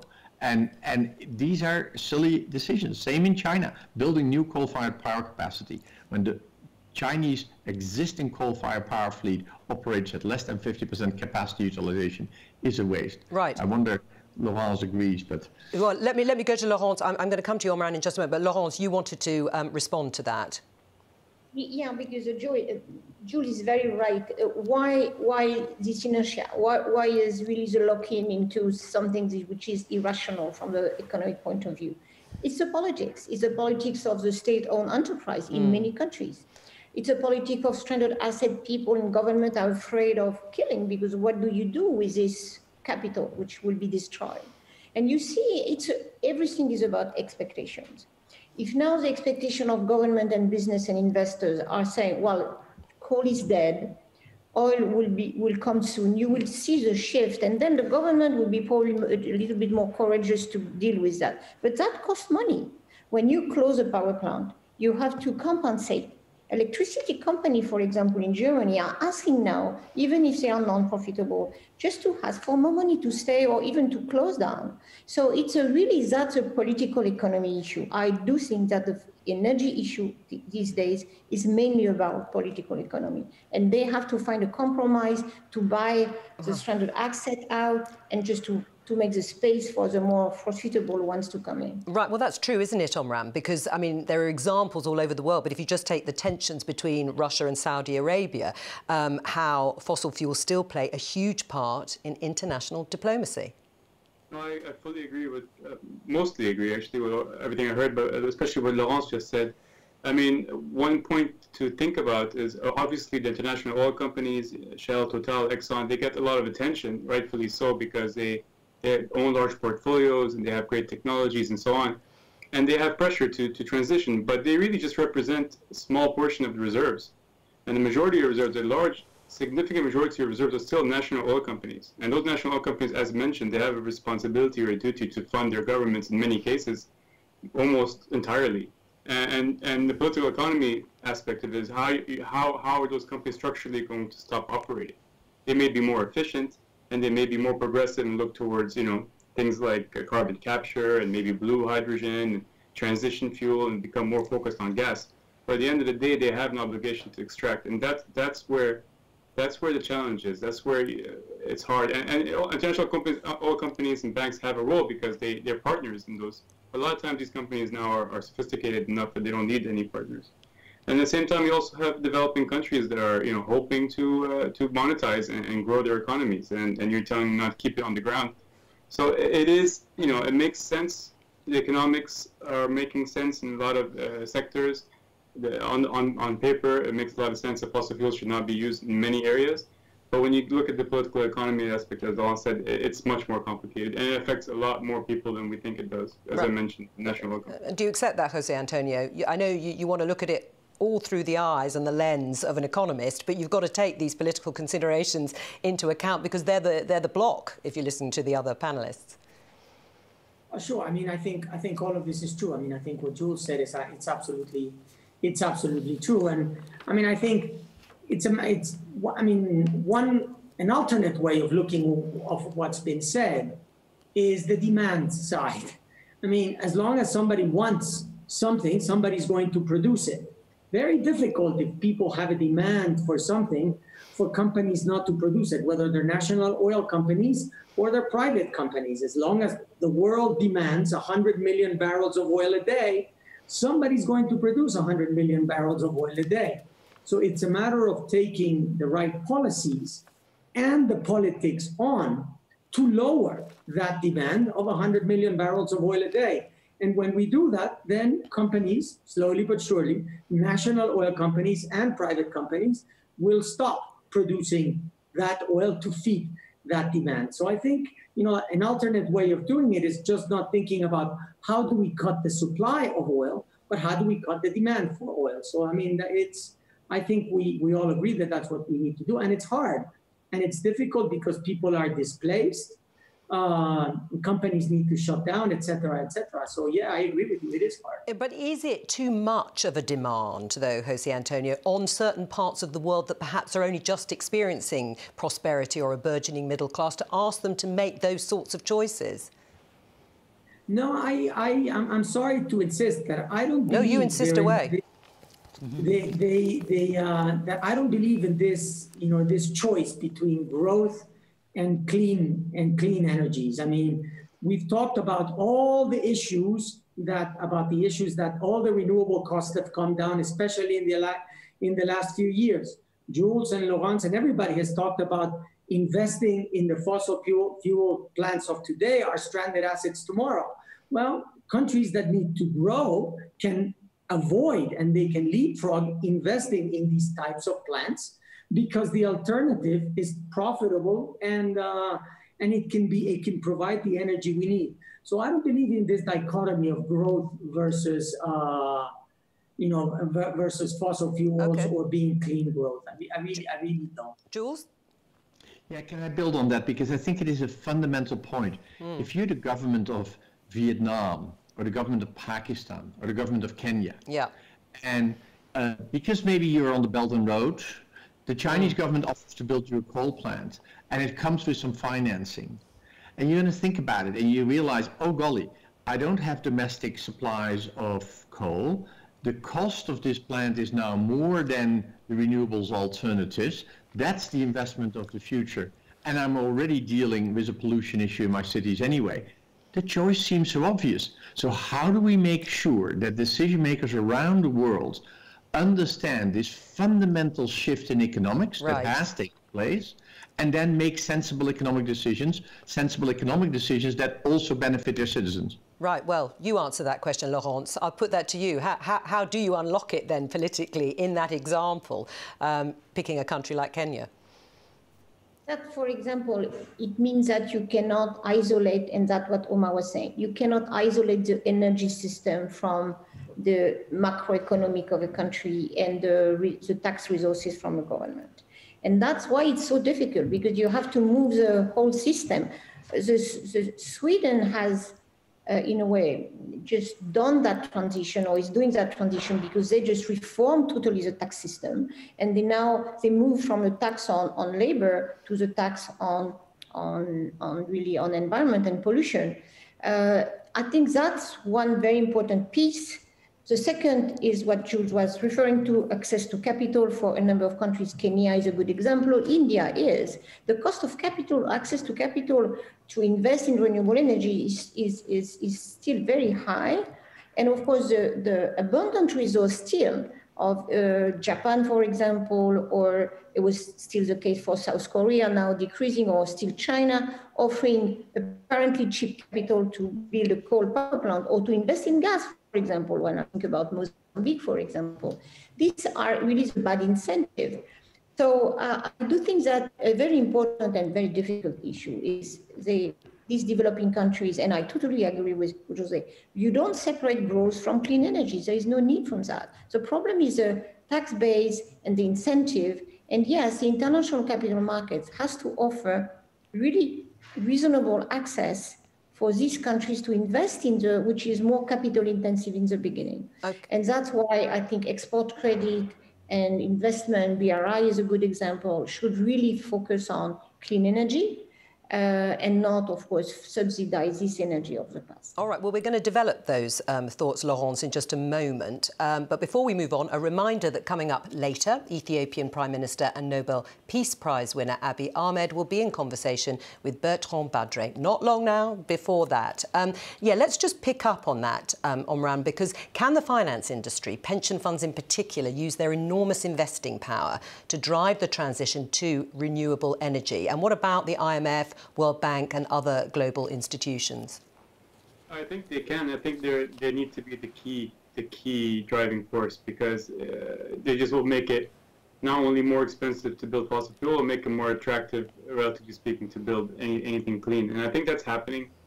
And not only is it happening, it's happening fast. I mean, you see, even in post-COVID, in the last 4 months, you see, ESG-related stocks performing better. You see, there was a poll made by JP Morgan where they interviewed 50 global institutions, like $13 trillion of assets, and 70% said that COVID will accelerate this. And I think, the trends are all moving towards that. And I think that you're seeing kind of several factors coming in at the same time. We talked about the balance of political and economic and technology. And I think that the finance sector will have to be the one pushing it. But it's now a much easier case to make when the technologies have caught up, the costs have come down, and the willingness is there. So I think, yes, absolutely they can, and I think they will continue to be. An interesting point related to that also is the fact that carbon pricing.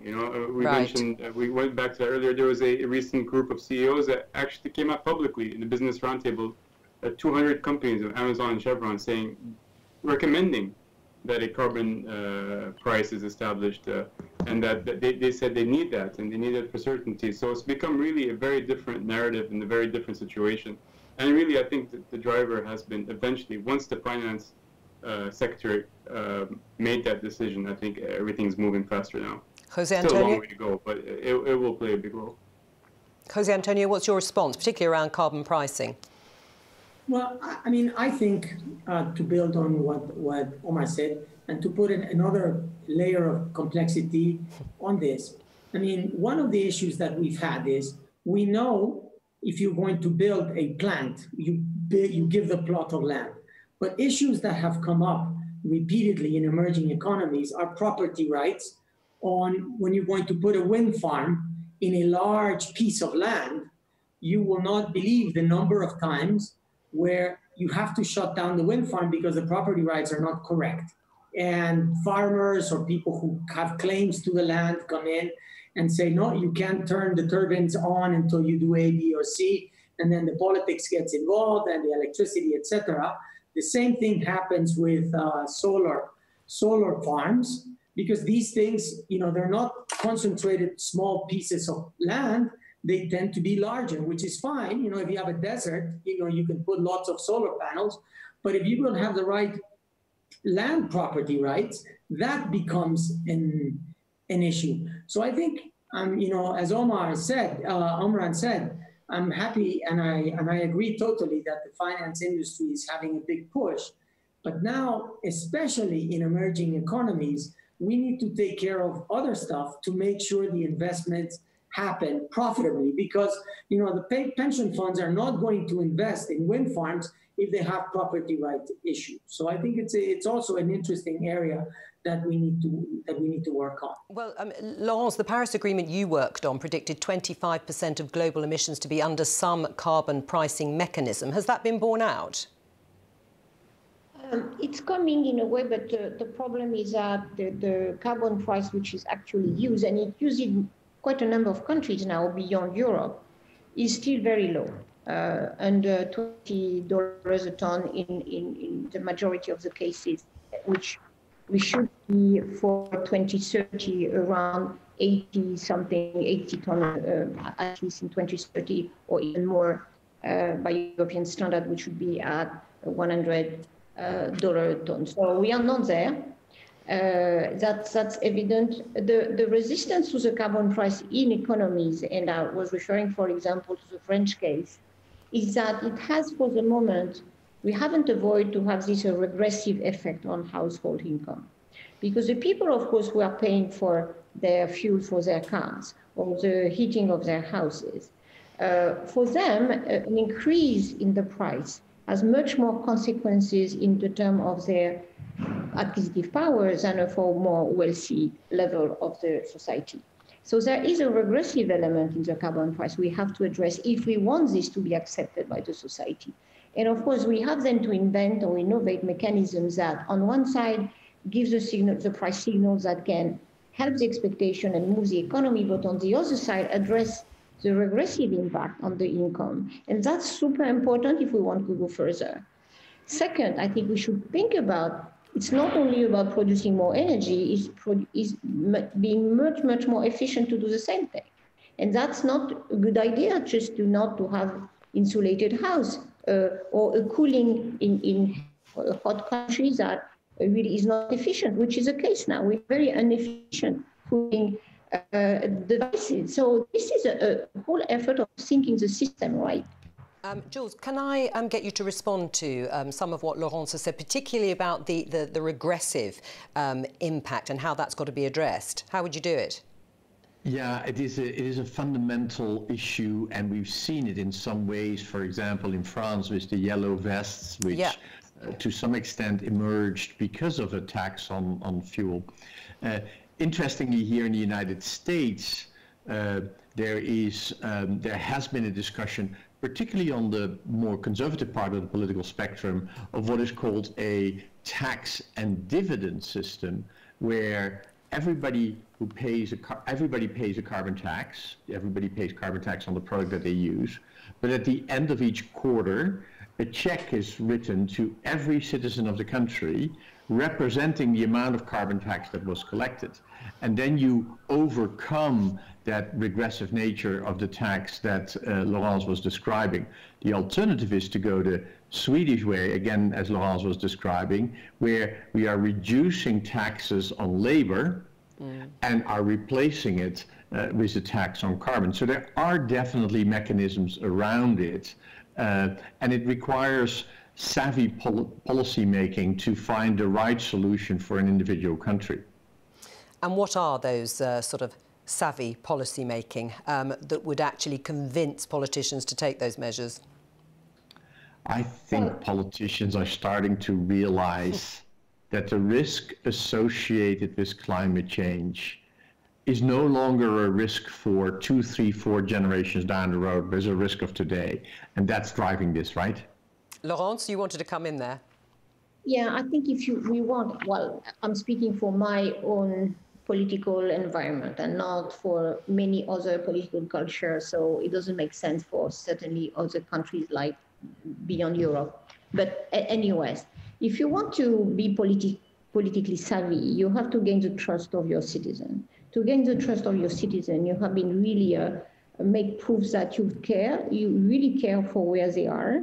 And it could be the center of US as well as the West Coast, not only one part of the population, but really trying to address the issues of everyone. And I deeply feel that our democracies are in the danger where people don't feel that government are really taking care of them and listening to them. The second aspect is really to have the public participating to the policy decision.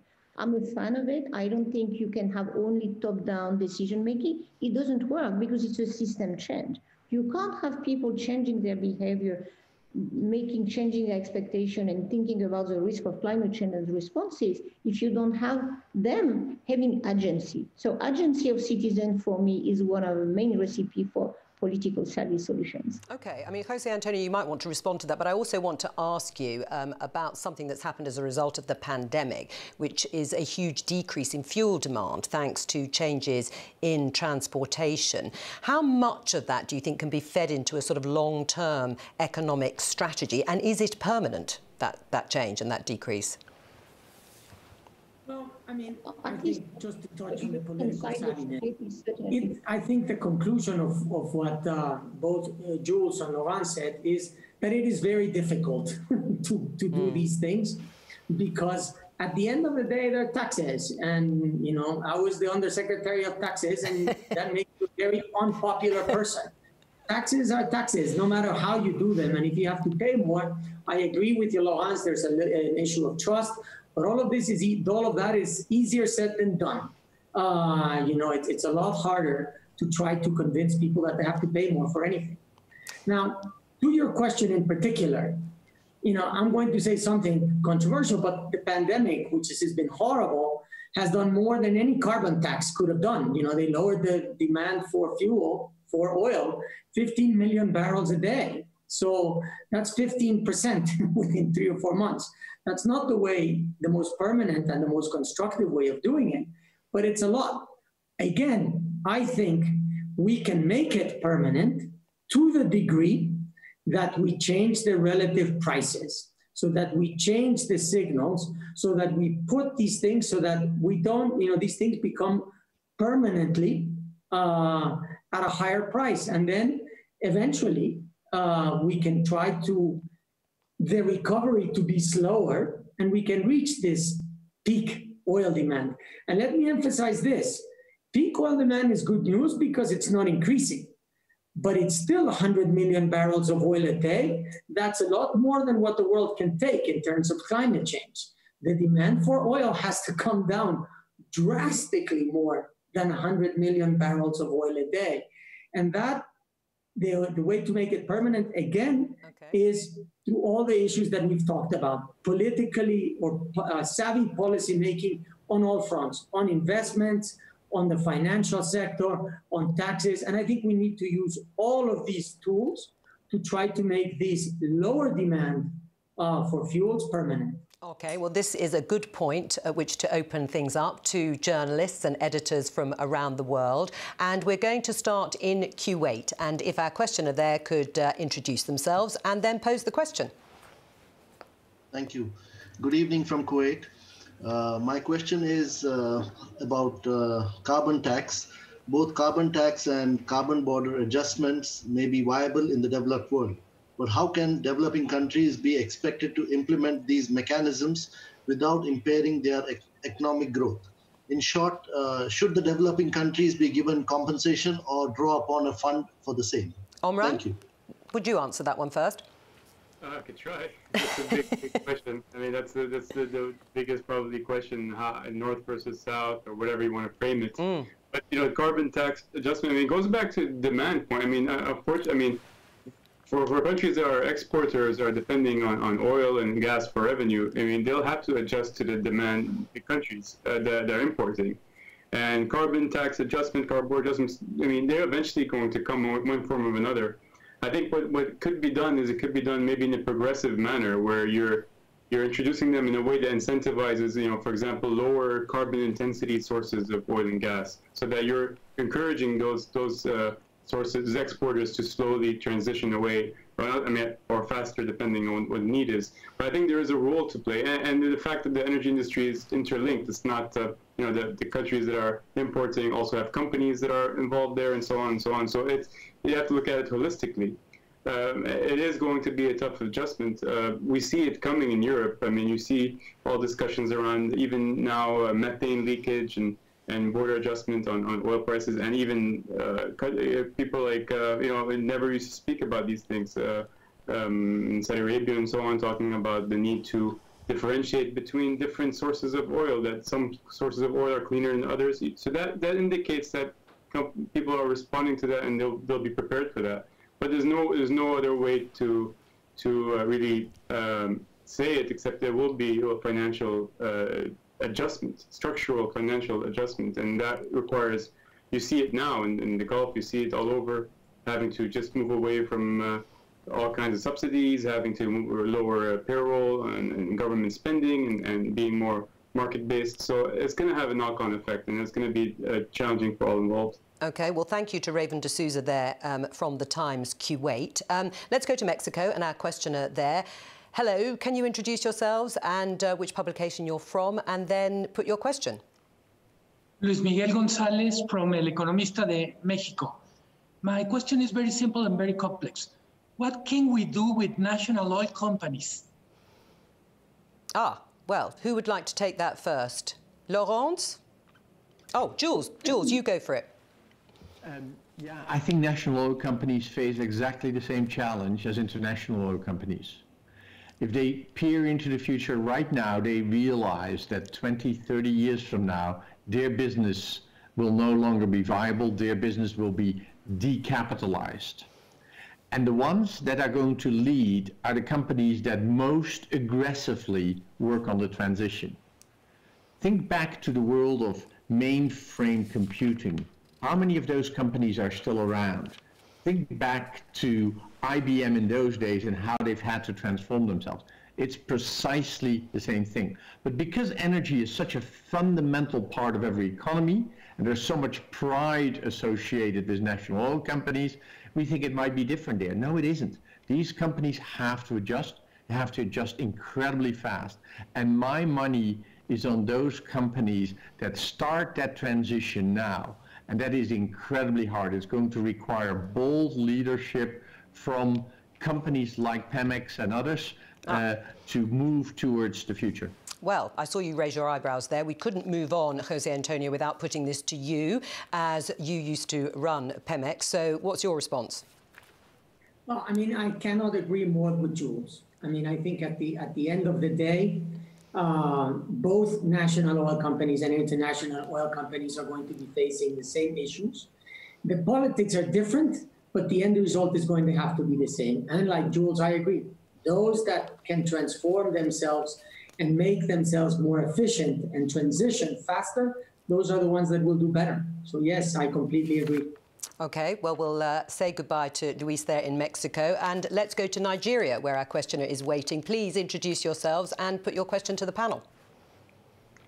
Thank you for having me. My name is Philip Isakwa. I am the executive editor of Business AM, the economic and financial partner for Project Syndicate here in Nigeria.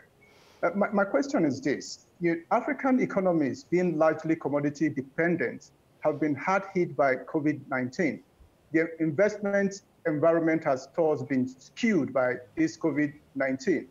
Are there ways these economies can realign themselves to attract and drive the investment required to scale up renewable energy adoption? Thank you for your question. Anybody burning to answer it before I choose someone from the panel? I can try. I do think there is choices for the international capital market, the development financial institution of this world, to make a really clear decision on what kind of transition they would like to engage themselves with the developing countries who need now this capital. And you can have very different decisions.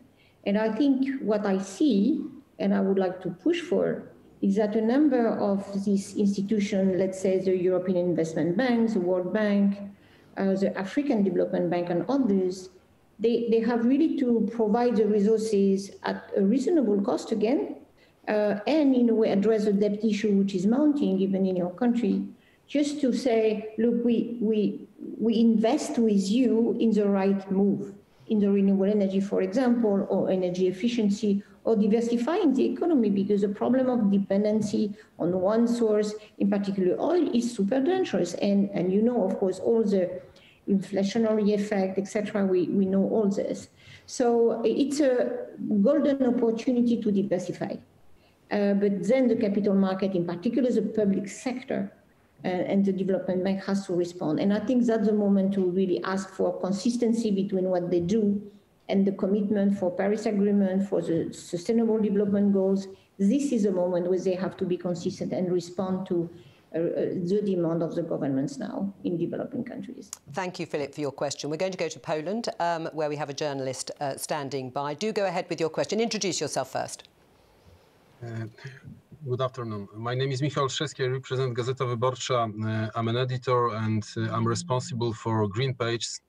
And I have a question which is particularly related to Poland because, as you probably know, Poland has broken out of the plans of the common EU policy on climate neutrality recently. So I'd like to know how do you perceive the role of Poland in European green transformation? Thank you. Laurence, do you want to answer that first as well? Yeah, maybe that we probably more adequate.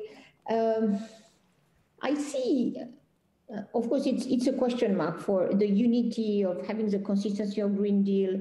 And we are in full negotiation mode now between Poland in particular and the different other government and the Commission to what will be the use of the transition fund, the mechanism, and how much Poland is decided to, in a way, phase out coal.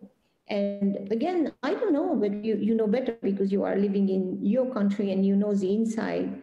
I see the discussion in Poland moving in a very different way. 2 years ago, I would not have expected Poland to say, maybe that's the moment we have to decide for a date of phasing out coal.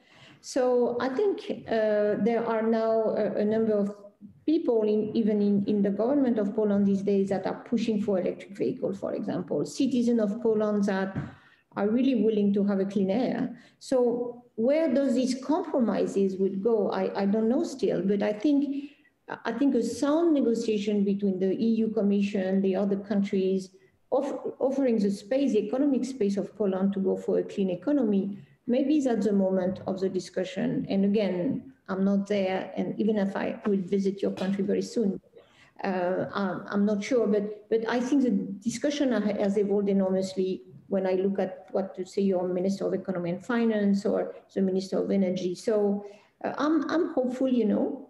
And of course, the coal power plants are not profitable in Poland now anymore. So and importing coal doesn't make sense either. So Jules, you wanted to come in. Yeah, I'd like to build on Laurence's last point there. Coal is not profitable. It's not profitable anywhere around the world. Unfortunately, it's also not profitable in Poland. I've been to your country many a time, and I'm incredibly fond of it. But the reality is that Poland, for the competitiveness of its economy going forward, has to move away from coal. And the reality is that the last 10 years, the writing was on the wall, and your government has failed to take that message and start that transition. So it's now 5 minutes before 12. Coal does not produce cost-effective electricity. Poland has to move, it has to move fast, and in that way position itself for future economic growth. Jules, thank you. That's all we've got time for in terms of questions, but thank you also to the journalists, and also a special thanks to all of our panellists, Jules Kortenhorst, Laurence Tubiana, Jose Antonio Gonzalez Anaya, and Omran Al-Kawari. Now, before we go, last but very much not least, we're delighted to welcome Ethiopian Prime Minister Abiy Ahmed and Bertrand Badre, CEO of Blue Like an Orange Sustainable Capital. Bertrand, it's over to you. Well, thank you, Joe. Mr. Prime Minister, it's a great honor and it's a privilege to have you with us today to discuss the green recovery on behalf of Project Syndicate and all the team. Many thanks for your time and making yourself available. You have been awarded the Nobel Prize for Peace. It's a turbulent world where people are very nervous on so many fronts.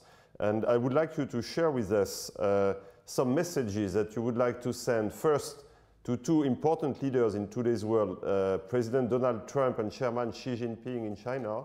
Well, our generation is experiencing historic gains and losses across the world. Technology and wealth are being generated at unprecedented pace. The environment continues to deteriorate as more and more species are driven to extinction.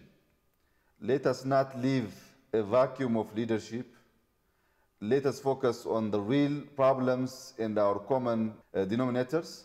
My big question for you, Mr. Prime Minister, is to what extent climate change is already felt in Ethiopia? Is climate change a short-term or long-term issue? Well, it is definitely a long-term issue. Our Green Legacy Initiative, for example, in the initial 4 years target for planting 20 billion seedlings is aimed at engaging citizens to adopt a more hands-on approach to climate resilience and environment protection. We believe through enabling ownership of the issue at the household level in the short term, we are paving the path for sustainable engagement on long-term issues.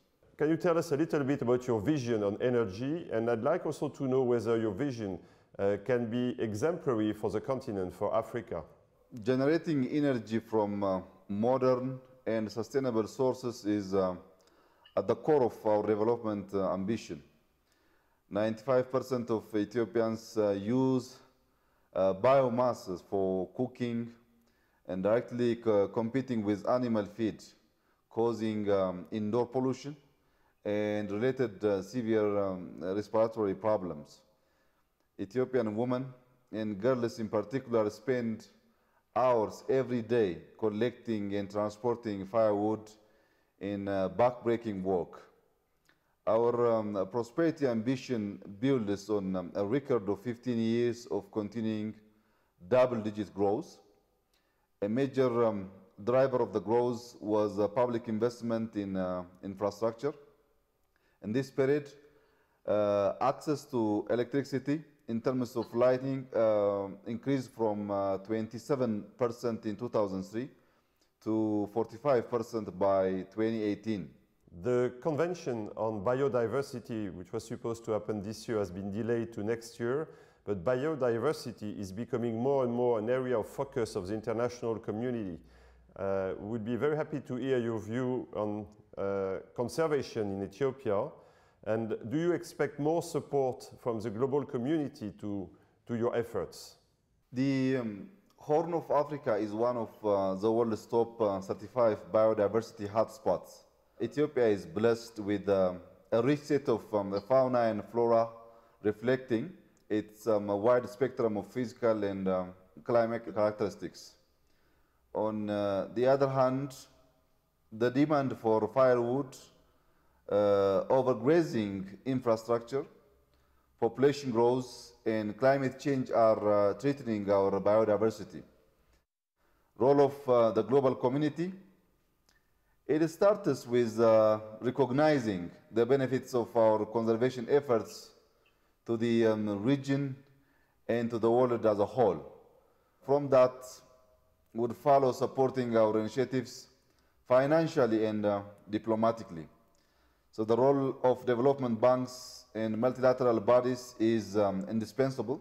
Thank you. Talking about development banks and international financial support, I'm a man of finance. As I said, I've started an SDG fund. So far I'm focused on Latin America, but I have the intention to move to Africa and obviously to Ethiopia. As I told you in the beginning, I came to Addis last for the Financing for Development conference in 2015. It was supposed to be a big shift at that time. I'd like to have your views on what happened since. And in particular, since the beginning of the COVID crisis, it seems that the level of international support has been disappointing, to say the least. Do you expect more now? That's my first question. My second is, have you noticed real changes since 2015?